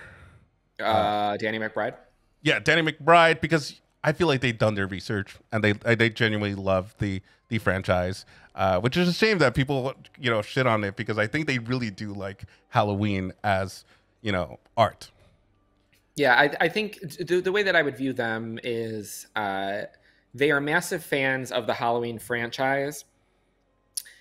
They just don't always have a clear-cut vision of what they want to do. It's kind of like when you're like, okay, I want to make a sequel to Scream 5 or something like that. Yeah. And you want to do it in a way, but like, oh, I want to make it very similar to Scream 2, where it felt more grounded and the gore wasn't insanely over the top, blah, blah, blah, blah, blah. You want to do something one way, but then you kind of like start to throw in other little tidbits and shit from other stuff that ultimately starts to affect the vision that you're trying to get across. And I feel like there was too many, what is the term? Too many cookies in the jar? No. Too many hands in the cookie jar or something like that. Too many cooks? Too many cooks in the kitchen? Yeah, it was like there was too many ideas going on. Yeah. You got to learn to trim the fat a little bit. Well, I think you said this before too, is that like, I think you could see a vision there, but it was just buried with all these other things. Unfortunately, it just got lost in the sauce. I don't know phrases today. I'm just gonna go with that. The only one that I would say that, I mean, I guess we didn't need it, but the one friend that gets killed off screen, I would have preferred that one to stay on screen. There were a lot of off-screen kills. Not a lot, like not as many as Halloween 2018, but this one we got a good balance of it. I don't mind gore. I'm a pretty fan of gore, so I think the off-screen kill of the, who was it? The girl, I forgot her name. I don't know her name, unfortunately. But the girl, the other one. So she got hit with a wrench, I think. Yeah, she gets bludgeoned with the wrench. The main idiot gets the blowtorch down the mouth. The other one, I think maybe not the one that got bludgeoned. Maybe that would be fine off screen. But I feel like the other guy that he finds in the car, he was a dick enough that should have, like, we needed catharsis with that. Yeah. We should have seen him die on screen. But the other one, I'm fine with. But then he smashes that other chick's face. Oh my God. I literally was just like, okay, she's good. She's safe. No. Yeah. It's very like the same thing that he did to Dr. Sartain, right? Mm-hmm. Like just guts. His head just explodes.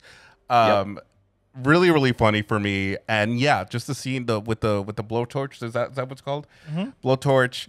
You don't have to see it fully. It's blurry because we're focused on Margot's reaction. She's just staring at it.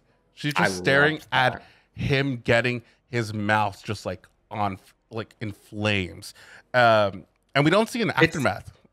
It's similar to the whole scene with what was her, Sandra, like in the neck, and then the husband. Mm-hmm. Like, because for a part of that shot, you're seeing it, you're just watching her have to react to watching her husband be used like a fucking pincushion. Yeah. So I can see like the similarities there with how they shot that. And I really, really like that. Oh, it's my cat feeder. I was like, I don't think that's on our end. What was the other thing I was going to... Oh, yeah, that's what I was going to mention. I'm very, very curious to see who was actually underneath the costume. Whether that was actually Rohan. Oh, my God, now you got me confused. Rohan. I'm so sorry, Mr. Campbell. Please forgive us. Mr. Sexy Lips. Whoever, I don't know if he was under that. He does have pouty lips. Dude, like, he does the pouty lips pretty well. He shall goes. Oh, David is gonna make fun of me because I don't know if you watched his reaction to it yet, but as soon as he pops up, he's like, all y'all white people are about to simp over this man. It's okay. But the way, like when he gets out of the car, when they follow him, he gets out of the car and he walks around it as he's holding the wrench. The way that he is moving is exactly how Nick Castle moved as Michael in the original film. And I love James Jude Courtney. This is a fantastic version of Michael Myers, the way that he played him. Mm-hmm. But like even in the flashback in Kills to 78, no offense to that man, he did fine, whoever was playing the younger version, but he didn't walk like Nick Castle. Yeah. This Corey, whoever, well, assuming that was Corey in the costume, like he walked just like Nick Castle. I love it. It would be awesome if they did just like, well, I don't know if he has the same frame as Michael. I have to kind of like go back and kind of really study that part, but it would be awesome if they kind of gave him that cameo to portray it as Michael. And then we have the death of the stepfather, and this was accidentally, and this happens actually before the two other kids. So the bully, the one with the varsity jacket, has a gun and shoots it, and at the last minute, he sees that he sees Michael, but he doesn't. Does he have his mask off?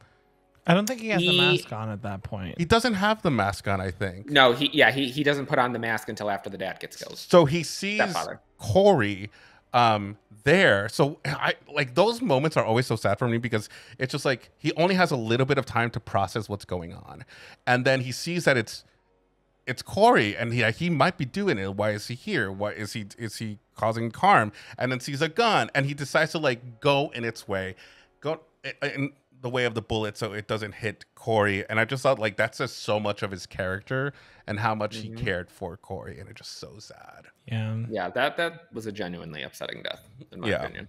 On the other spectrum, we don't get to see the death of the mom. So they did film that because in the trailer there's shots of it, and then there's promo images of her like bloodied up, like holding his arm. So they did film that. So I'm assuming that'll probably be one of the deleted scenes that are on the. Yeah, I kind of want to see that. I feel like she was another character that I feel like we should have seen the death to. Oh yeah, she was. Yes, she was gross. He then goes on to kill his mother and as well as a DJ at a local radio station who taunted him earlier. Boy, my favorite kill of the whole movie. Everybody in my theater was gagged. They were cheering. I went with two friends. They both were like, "Holy shit!" I loved when he kills that guy. This kill was fun because I was not expecting it to be that wild, that gruesome, and it didn't end. There were several. You could break this down. So he comes right behind him, grabs his head, starts slamming it down on the table, right? Not the record player. I think it was the table. It was the table. Table. You see it. You don't cut away. You're just seeing full on this kill, and as it goes on, his jaw opens up, and you just see blood. And Cody turned away during this moment. I feel bad because I kind of tricked him and said like, "Oh wait, you're missing something," and that was the part where then he grabs a scissor and cuts off his tongue. Oh my god! And then it's going around on the record, and and I don't think like people picked up on this, but like everybody that was listening could hear it because Allison. It cuts directly to the next scene of Allison getting out of the car, and she looks down at the radio, and you can hear it on the radio. It's live on air. Yep. Oh motherfucker! Yeah, because that's something I noticed in my rewatch today is that like when it cuts to the next scene, it's not like you can hear it through the radio that like what is being broadcast is the skip as the tongue gets around on the record and like pushes the needle up off of the record. Oh my god! Amazing. My favorite death. And it seems so practical. And I just practical effects of the shit. I'm assuming she was the front desk person. Was she supposed to be dressed as like Sabrina? I don't know. I don't think so because she gave me kind of like 1950s, like I don't know, some woman from the 1950s for some reason. The way that they like the way that they approached that scene, it felt to me like there was supposed to be something significant about it. Either that like maybe she was introduced, she would have been introduced earlier in the movie in a scene that's now deleted, or like it felt like either we were supposed to know her or we were supposed to know like whatever she was dressed up as. It is a cameo, so she is from the co-host to Joe Bob's. I forgot that it's the show on Shudder. Joe Bob's something. Joe Bob Briggs. Joe Bob Briggs. Yeah, something. It's like a watch along. It's a popular thing, but I'm not familiar with it. She is part of that. So she's like big in the horror community. So that was a cameo for her. I heard that actually her scene was longer and they cut it down. So I think that it might be a deleted scene later on that we probably see her death a little bit more. So at the Strode house, Laurie Foe attempts suicide to lure Corey to her, whom she shoots down the stairs. Now, we do have this whole setup. Did you at all think that this was a possibility that she was actually going to do? No, I did not. But the thing that I didn't grasp is I don't like faking her suicide to get him into the position where she could shoot him and he would fall over the railing, because that specifically seemed intentional, because she raises the gun to her head, but then she moves out of frame. So it was obvious that she was specifically trying to position him in a shot to get him to go over the balcony. But I didn't understand what the purpose of her actually calling 911 and reporting a suicide. It covered her ass later when he did actually kill himself, but that's beside the point. I didn't really get it. I didn't really understand how she, like, and I rewatched it today and I tried to pay attention to the scene. I don't know how the fuck she knew that he was in her house. Because you're talking about like timing wise, like I felt like maybe they would have given us like a creaking door or like something to indicate that somebody else was there. But like when I watched it both times, all that I got from the scene is that Laurie has this superpower for knowing when there is someone in her house and being able to do some like really dramatic, did you really think I was going to kill myself line before shooting them. So I have to, this popped into my head earlier, actually, this question. I have to look it up because I'm fairly certain that before she goes upstairs, when she's downstairs, she's like, I think she locks, or she does something to the front door, I think. And I think it's supposed to be that she's locking it, but I think she's unlocking it because she walks into the living room and she looks out the window and you don't see what she's looking at, but she just pauses. And she's just kind of looking out the window. So I think it was similar to when she saw him earlier. I think she saw him outside, unlocked the front door to allow him to come in, which is why later on, when she looks over and she sees that the side door is open, and she knows that that's not the way that he came in, that Michael is in the house. But I could be wrong.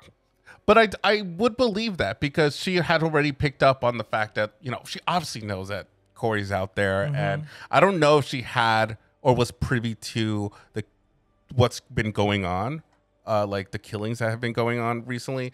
But I do believe that she would have been able to spot somebody seeing her outside. I think it's not a superpower, but I think she's very, very trained herself to know when Michael is around, or Michael entity. Oh, she had 40 years.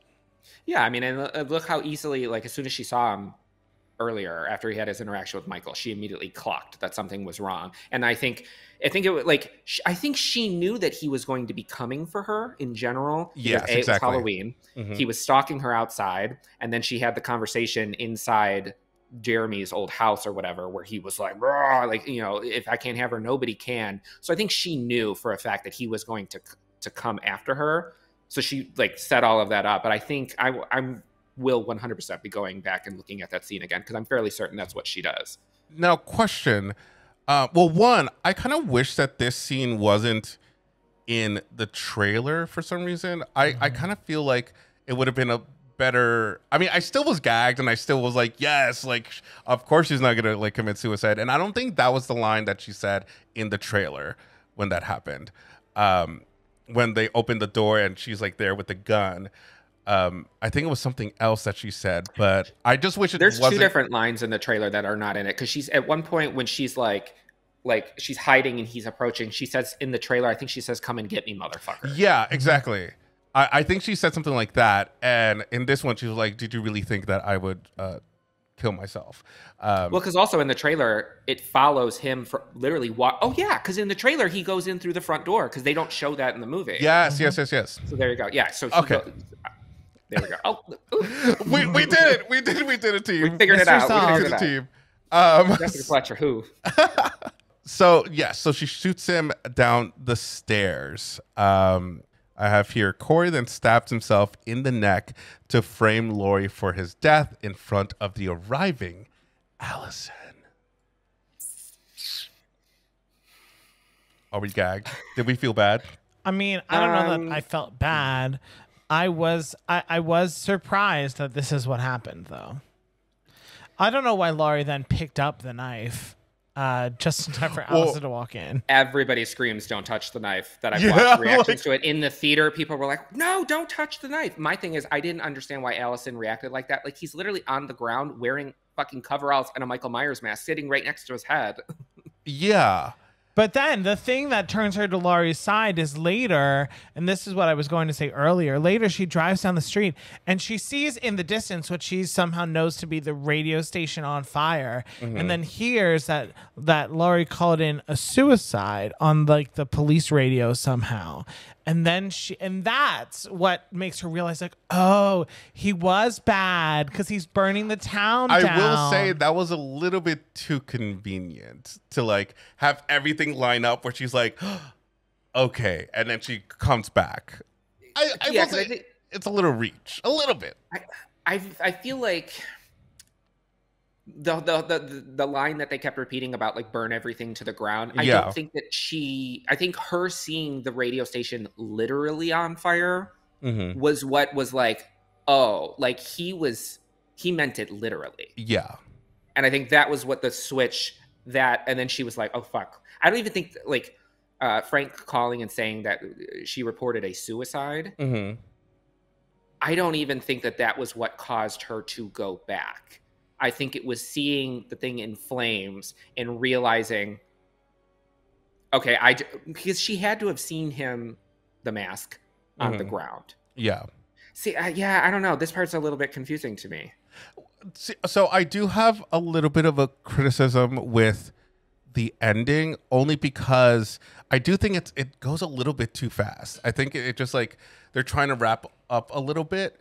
And so that's why I was thinking like it's a little too convenient. I think they were trying to have like script wise a way for her to come back and believe her. And I feel like they wrote themselves into a corner when they like had her being, right over Corey while he was like stabbed and bleeding. Which then they say like, you know what, this makes sense. I feel like she needs to come back somehow. Yeah, now that I'm thinking about it, putting aside, okay, I do have the criticism of Allison walking in and freaking out and not clearly seeing that the fucking mask is right next to him. It would have made more sense if when Laurie pulled it off of him, like she like threw it to the side. Yeah. To where Allison wouldn't be able to see it because she wouldn't question the fact that he was in overalls because he works at a junkyard or whatever. That's true. It was just the mask positioning didn't make much sense to me. But I think her seeing the radio station on fire and then going back is because that was the moment where she realized like, no. Grandmother, thank God she didn't call her that in this movie. She was right. Like he meant it literally. So I think she was just going back to be like, you were right. And then she happened upon the actual stuff. Okay, that makes sense. I do believe that. But yeah, to your point, the whole kitchen sequence and fight needed an additional like 5 minutes. I would have preferred a little bit more of cat and mouse versus just sticking to a hand-in-hand fight in the kitchen. Now, which I still don't understand how she was able to do that. What, you don't think Jamie Lee Curtis has muscles? You don't think she can just like...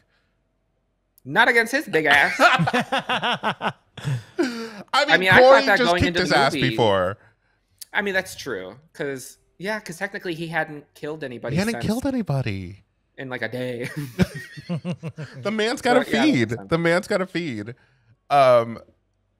This is apparently like the love for H2O episode, but nothing like the moment where she like lets her son and his girlfriend off. She hits the little glitch thing for the door, grabs her axe and just like has that shot where she screams Michael and she's ready to battle him. We get like a battle between them where she like is not the superior one, and then she then gets a hold of him, and then they're like running around through the school. And then not even there, it doesn't end there. It then has a whole another section where she grabs the gun, right? No, the axe. She grabs the axe and takes the car and tries to like go away with him. We have that whole sequence. I feel like that's such a great ending and battle between Laurie and Michael, in my opinion, of course. I feel like this one happened a little bit too quickly, and it was just placed in one location. I wish it kind of just like, as you said, it was a little bit cat and mouse, and maybe she ran away a little bit, or maybe we got a glimpse of that she was a little bit scared as to like what she was going to do in this moment. Yeah, I think H2O, the way that they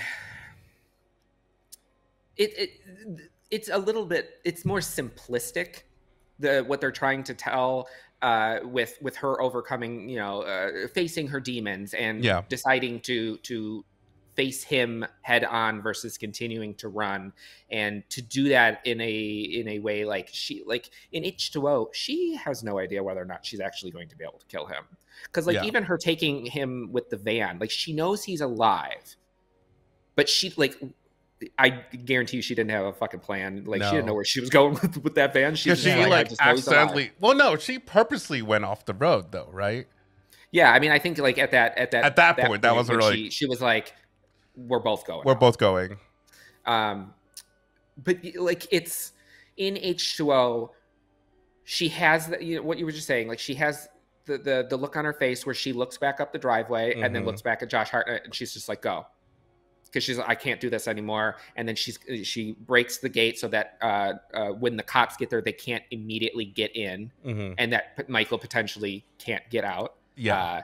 And it feels more natural, and it feels like a proper build up to what we got. Whereas in Ends, while I do very much so enjoy the ending, again, I guess, which my cats are in the bedroom and they heard the feeder go off and they're pounding against the door.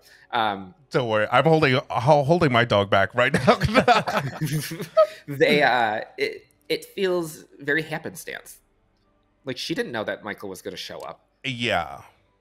So it feels very not something that they just added in. Although I could see that argument being made because Michael is not the focus of the movie. Yeah. But I do, based on the marketing, it's, everything was Laurie versus Michael. Yeah. And this is not that. It's you just so happen to get a scene at the end that is Laurie versus Michael. It's a great scene, but yeah, I think we could have used an additional 5 minutes of cat and mouse, a little bit of a chase throughout the house and stuff like that. Yeah, just a little bit. But again, I do like this ending. I think it's interesting. Because I haven't seen a fight between Laurie and Michael where the fact is that she might die. And this might be another instance where we see Laurie Strode died. So I was still on edge and in suspense as to what was going on, and who was going to win at the end. I think that her hitting him, the first hit that she gets in on him is with a fire extinguisher.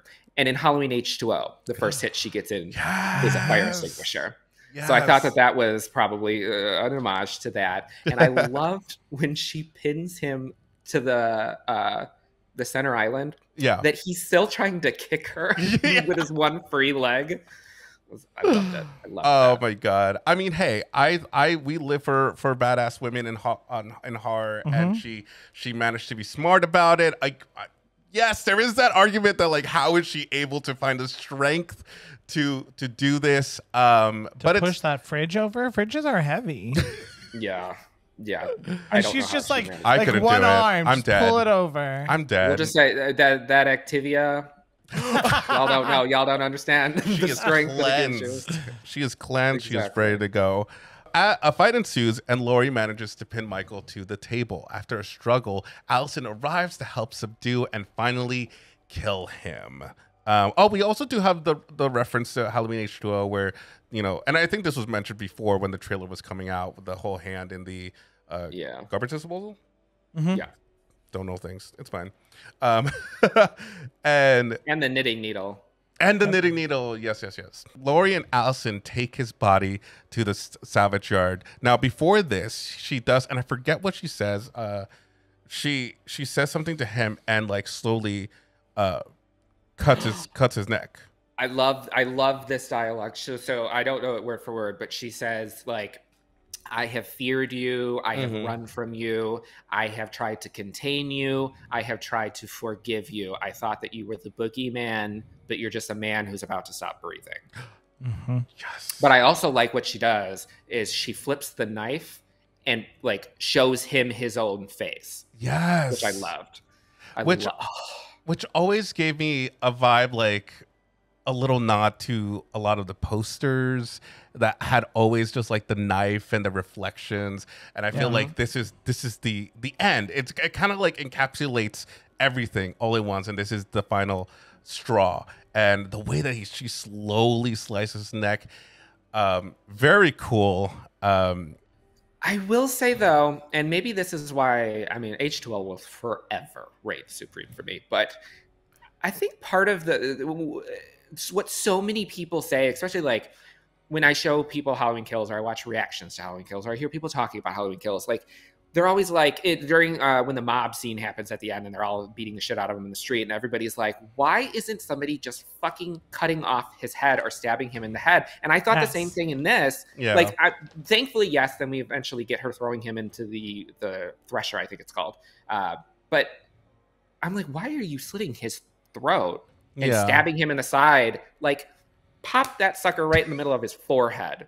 Because I thought that at the end of Kills, when Allison has the knife, or not Allison, Karen in the street. Yeah. Like she stabs him in his back. And I was like, his head's right there, girl. Exactly. I mean, or like go for the spinal cord at least, like paralyze everything below the neck. My only thing is that maybe she wanted him to suffer a little bit more.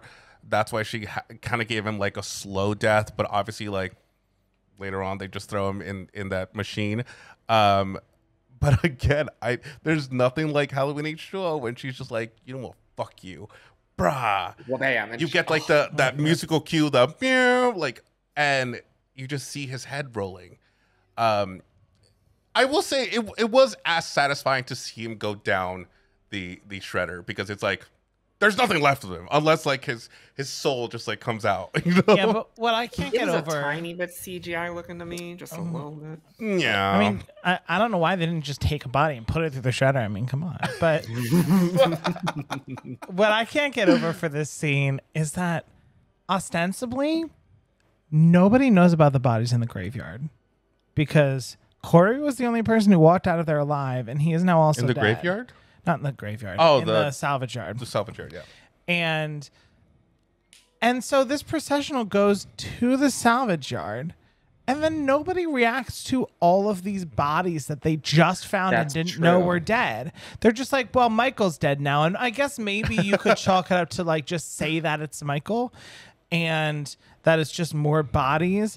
But I would have think that at least like some of the people, maybe the cops, would have wanted to contain that scene at least a little bit, because you've got bodies out on the gate to get in that also has a car on it that somehow, like, I don't know how they got past that. There's a lot of questions for me. I like that they got the final thing of like what I've always said, which is why not just do something that like puts the body into as many different pieces as possible.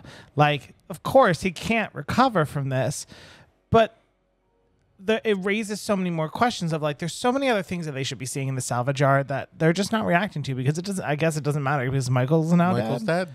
I do like the parading of him around on top of the car.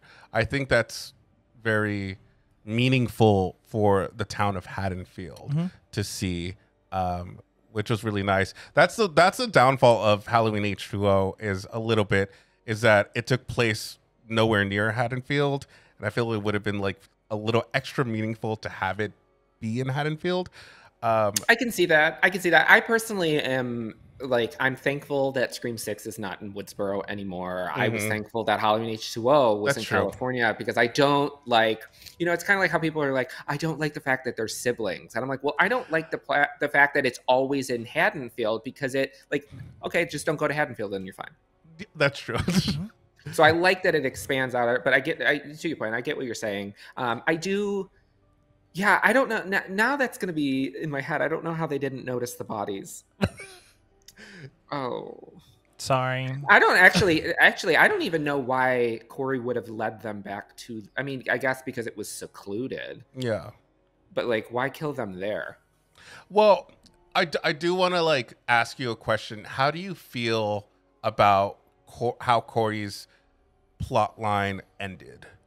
Because I struggle a little bit just because I feel like he was so important to this plot line, and then he does die, but then we do forget about him a little bit afterwards. That's the only thing I struggle with. Yeah, it just feels like there's certain sections that needed an additional like 5 to 10 minutes. Like I wasn't, as soon as Corey kills himself, well, technically he doesn't kill himself. Michael kills him. Yeah, exactly. Apparently everybody in Haddonfield just has like exceptional throats. Like nobody seems to die from the throat trauma. game is strong in Haddonfield. Yes. There's something in the water. But yeah, I mean, I'm not mad at it, but I do wish that there was a little bit more in the coda. Because I mean, Allison does make the comment, like she acknowledges, yes, I know that Corey killed those people. Yeah. But beyond that, it's just like, okay, well, what else about Corey? Because he's literally been all we've watched this whole movie. Yeah, and it's really a sad ending, and I feel like his redemption, which was like to fight off Michael, happened here and there, and then dead. And for me, I just feel like it's still sad because I feel like the town is still gonna think, unless they all just blame it on Michael and not blame it on Corey. But I still feel like it's that thing where Haddonfield people are still gonna think Corey as this monster, and he never gets his like redemption from that. Yeah, I think a better way that they should have done it is like you can still have the 2018 film being the 2018 film, and then I think kills should have been this. This should have been the middle chapter, and then ends should have been wrapping everything, all the storylines up from kills, and then leading to a final confrontation between. I think so, because then you can have it be like, at this moment, now Michael is fully strong and he's gotten to where he needed to go, and now we have another story to tell, and even more mayhem. I completely agree with that. I think I would have definitely liked this one to be the middle one, because it wouldn't feel like a middle one, because it was such a complex storyline, and then people would have gotten interested in this, how different this was, and followed the plot line a little bit more for a grand finale. Because that is what people have been saying, is that this didn't feel like people who did like the plot line, how different it was, felt like it shouldn't have been the grand finale for the series. Correct. It doesn't. The end scene is fine if that's what they wanted to do with the finale. Yeah, but that it shouldn't have been tacked on to the preceding. Exactly. I do agree because you have 2018 and Kills is all about Michael Myers, and then they've done nothing but market this movie as Laurie versus Michael. Like, Michael shouldn't even have been on the fucking cover of this movie.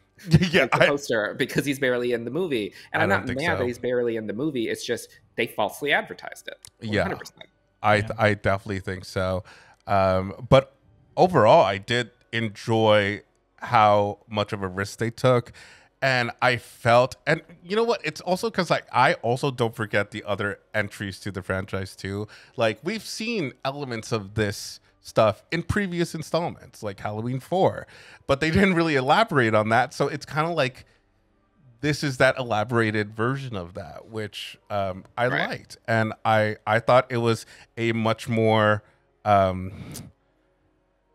can I say, like, concise story. Again, for a finale, it doesn't make sense, but I do enjoy it for what it is. I think this has references to Halloween 4 with, you know, Janie and the evil being passed. I'm like, this is with people getting pissed off about this and saying this is not my Halloween, this is not my Michael Myers. There is no one version of Michael Myers. You have a normal person who maybe might be supernatural, but we're really not sure. The biggest mystery in the first one is how the fuck did he learn to drive a car? Yep. Yes.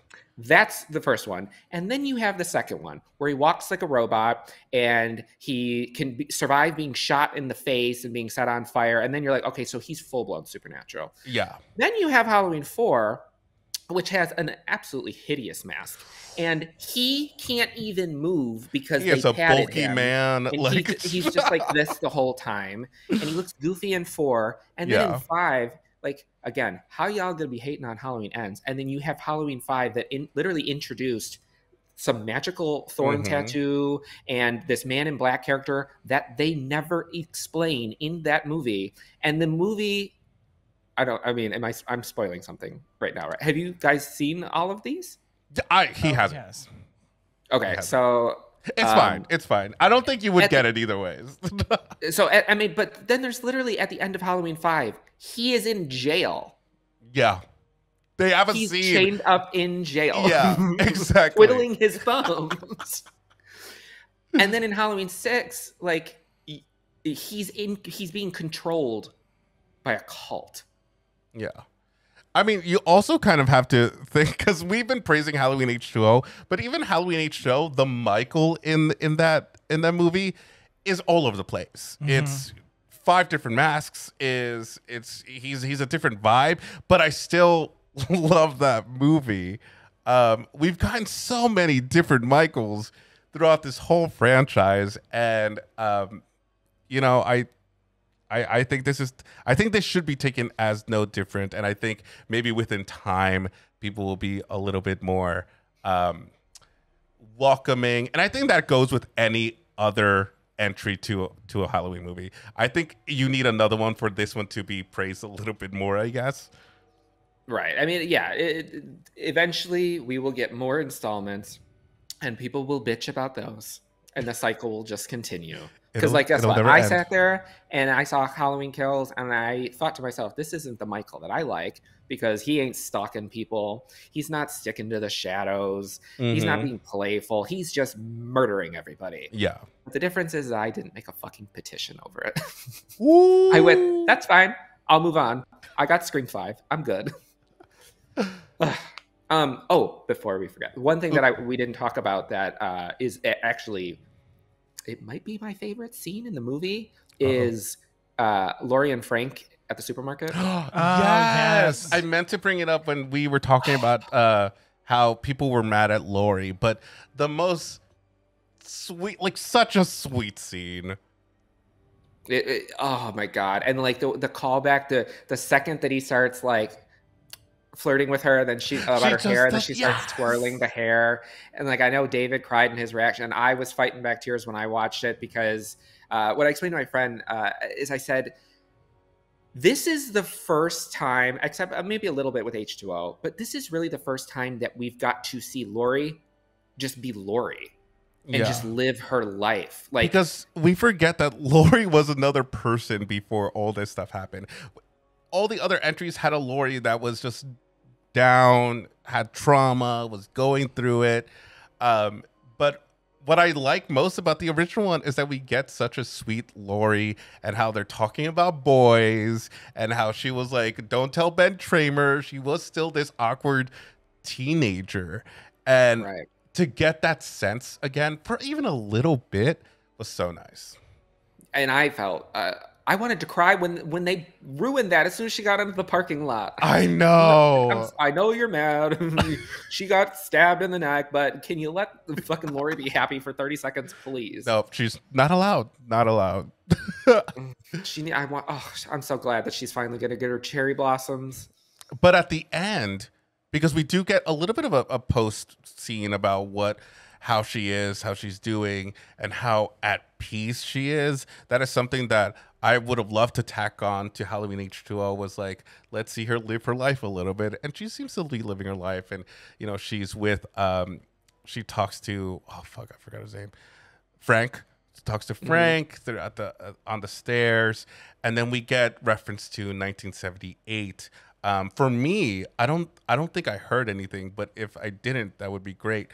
We had those shots of where, like, you know, we have different shots throughout the house, throughout different locations, but it's all excellent callback. But it's all silent, and that for me was so full circle, and I loved it because at the end of 78, obviously you saw the same locations, but it was with Michael's breathing, and you can feel him around. The whole idea that like he's everywhere, no matter where you like, you don't know where he is, but he's looking, he's stalking you, and having it just be silent felt so beautiful to me. Just because it's a beautiful ending. Yeah, it was a beautiful way to tie it off. And while I do think that H2O's ending with her just chopping his head off, you hearing her like breathing, like I did it, I'm done, and then it cuts to black. That will be forever my favorite. But I will say that I am very glad that they didn't just have him in ends, throw him into that machine, and then be credits. done. Yeah, that was the best way to pay homage and give a thank you back to the original film, while also making it make sense narratively with what you've tried to tell throughout the trilogy. Yeah, because there's something about it that makes me feel like, even while watching it, I was just thinking of all the mayhem that happened because of Michael, even taking into account all the other franchises, all the other entries and all these sequels, just everything that Michael was in that one bit. It's just like, it's over. People can be at peace for just like this second until they produce another one. But I did read, or did you see the interview with David Gordon Green where he was talking about what they originally had done for the ending to this? No. The mask. What happened? Okay. So low key though, I think that they should have left it, but okay. Apparently at the original, they didn't film it, but the original draft that they had shot almost the entire movie. David Gordon Green said every single copy up until they changed the ending at the last minute had the final battle not happening at Laurie's house. It was happening at a Silver Shamrock mask factory.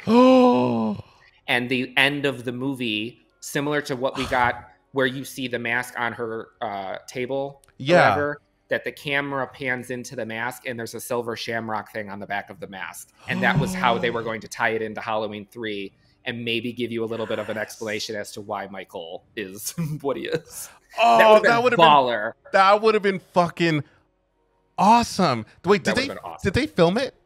You said that they didn't. Let me see if I can find. Yeah, they didn't film it, but that would. I would have been gagged. So you don't know the reference, right? Oh, Silver Shamrock, right?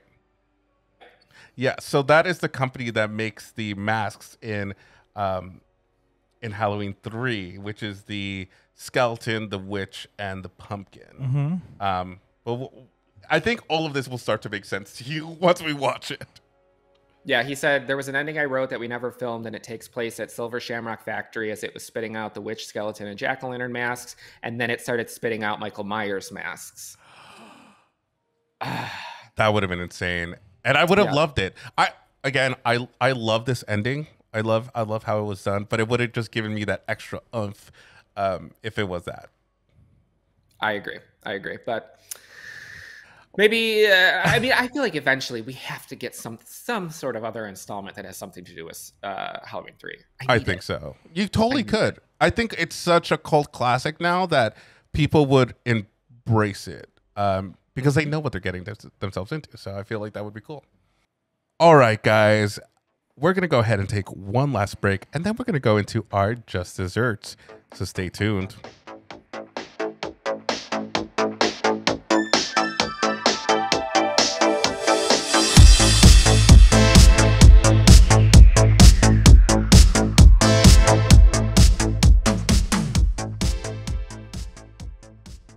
Welcome back, ghouls. It is now time to go into our Just Desserts. segment. And this is a segment where we rate the movie first from 0 to 10 scared Codys on how scary it was. And then from 0 to 10, we need to name something. 0 to 10. Scarecrow masks. Scarecrow mask. All there we right, go. let's do it. Perfect. Let's do it. And then from 0 to 10, Scarecrow mask on how we would rate this movie overall.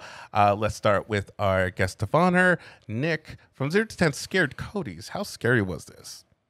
4. It's not very scary. It's a good Yeah. movie. It's not very scary. There was a couple parts, though, that made me jump. Yeah, absolutely. Cody? I would say 5.5 because there was some gore that I had to look away from, but overall it wasn't like scary.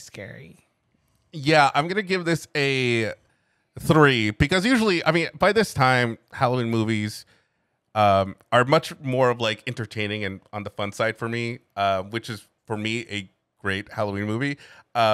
So it wasn't as scary, but I do have to give credit to this trilogy for, I think, genuinely making Michael scary. I think he was a pretty fierce presence in these movies. Mm-hmm. And I do appreciate that. From 0 to 10, Scarecrow masks. Nick, how would you rate this movie overall? I would give this a 7. Oh, okay. I would give it, it's not without its issues. See, now I feel like I'm like rating it too high. Okay, no. I'm not going to rate this as compared to the other Halloween films. I'm just going to, my overall experience just purely with this film. I would give this a 7. I think it definitely has its issues. There are certain ideas that seem a little bit undercooked, but overall it was a compelling story about trauma. And the way that they successfully conveyed what they were talking about in the previous film with how it affected the people around Michael Myers. Yeah, and I loved the story with Corey. I loved the score, and I thought that from a narrative perspective, it had a really, really good ending, a very final ending. A good send-off to this iteration of Laurie. Yeah. I think I would agree and say that I would give this a 7 because overall I liked it. And yeah, there were definitely points where I'm like, why did they do this? Or like, this doesn't make a ton of sense. But I do like that it does tie everything up with Laurie really nicely. And I also just I like the Laurie that we have in this too. I can't believe that none of us brought up the line about ripping our shirts off and showing grief for tits. Like, I love that. Oh yeah, that was one of the things that I was going to bring up before we left. You're so right. I forgot about that. You know, Danny McBride wrote that. Oh yeah, that's the peanut butter on my penis line of the movie. Yes, but I love it. I love it. Oh yeah, I'm fine with it. But as soon as she said that, I was okay, girl. Oh my god. But yeah, I liked it overall. Definitely gonna rewatch it. And I do like also, and I know we said this earlier, I like that this contextualizes some of the stuff in Halloween Kills that I didn't like as much before. I think it makes a little bit more sense now as a group, as a trilogy of movies. Yeah. I'm going to give it a 7 also with exactly what you guys said. I still do think Halloween Kills could be unnecessary and, skip that over. But I do like that, we're getting more of the plot and what they were, I think, aiming to do overall. I had a good time with this movie. I think at the end of it, they took a risk. And for me, I think it was really great to dive into that. It was something fresh. I agree with some people, and that's why it's at a 7, that, it could have been done a little bit differently, maybe not for the finale. I totally get that, and respect everyone's opinions if they don't like it. But I also do feel like it's just like an emotional thing because realistically, this might be the last time we'll ever see Jamie Lee Curtis play this role. And she's done it, she's been the face of it for so many years. And just that impact and what that means to so many people. I have to give that credit to this movie for giving us that really great ending for Laurie, and Jamie Lee Curtis's Laurie. And that concludes our Halloween Ends episode. Nick, I have to say thank you so much for coming on and honestly blowing our minds with so many revelations of this movie. Like, we have opened our minds. You have given us so many, just like Laurie, just so many deep thoughts about this movie. We really appreciate you. Well, I appreciate you guys asking me to come on here. I've been waiting to meet you guys for a while, and I didn't know if it was like somehow going to happen on the horror hour or something like that. And I'm glad that it happened this way. You guys are wonderful, and this was really great. Thank you so much. Before we leave, let the viewers, the listeners, one last time, let them know where they can find you. So you can check out my YouTube channel at Nicksaysboo. You can check me out on social media at Nicksaysboo. You can check me out on Patreon at Nicksaysboo. And just my final thing to say is, if you're going through it, just look grief in the face and pull out your tits and just say, fuck you. I told you, I need that on like one of those wooden boards that I can put outside of my or door. like a cross stitch. Yes. Yes. Like, make it like old lady like. I love it. All right, guys, that is our episode. Thank you so much for listening for this week. Happy Halloween. That's we're gonna aim for this episode to come out on Halloween, hopefully. But you can find us wherever you listen to podcasts. You can go over to our YouTube channel. We have stuff there as well. You can also go and follow us on anywhere social media wise. On Instagram at The Horror Bandwagon, or on Twitter at Horror Bandwagon. No, the. And I think that's it. We have been your source for horror analysis, Criticism, and spooky, and sometimes kooky entertainment. Bye, everyone. Bye.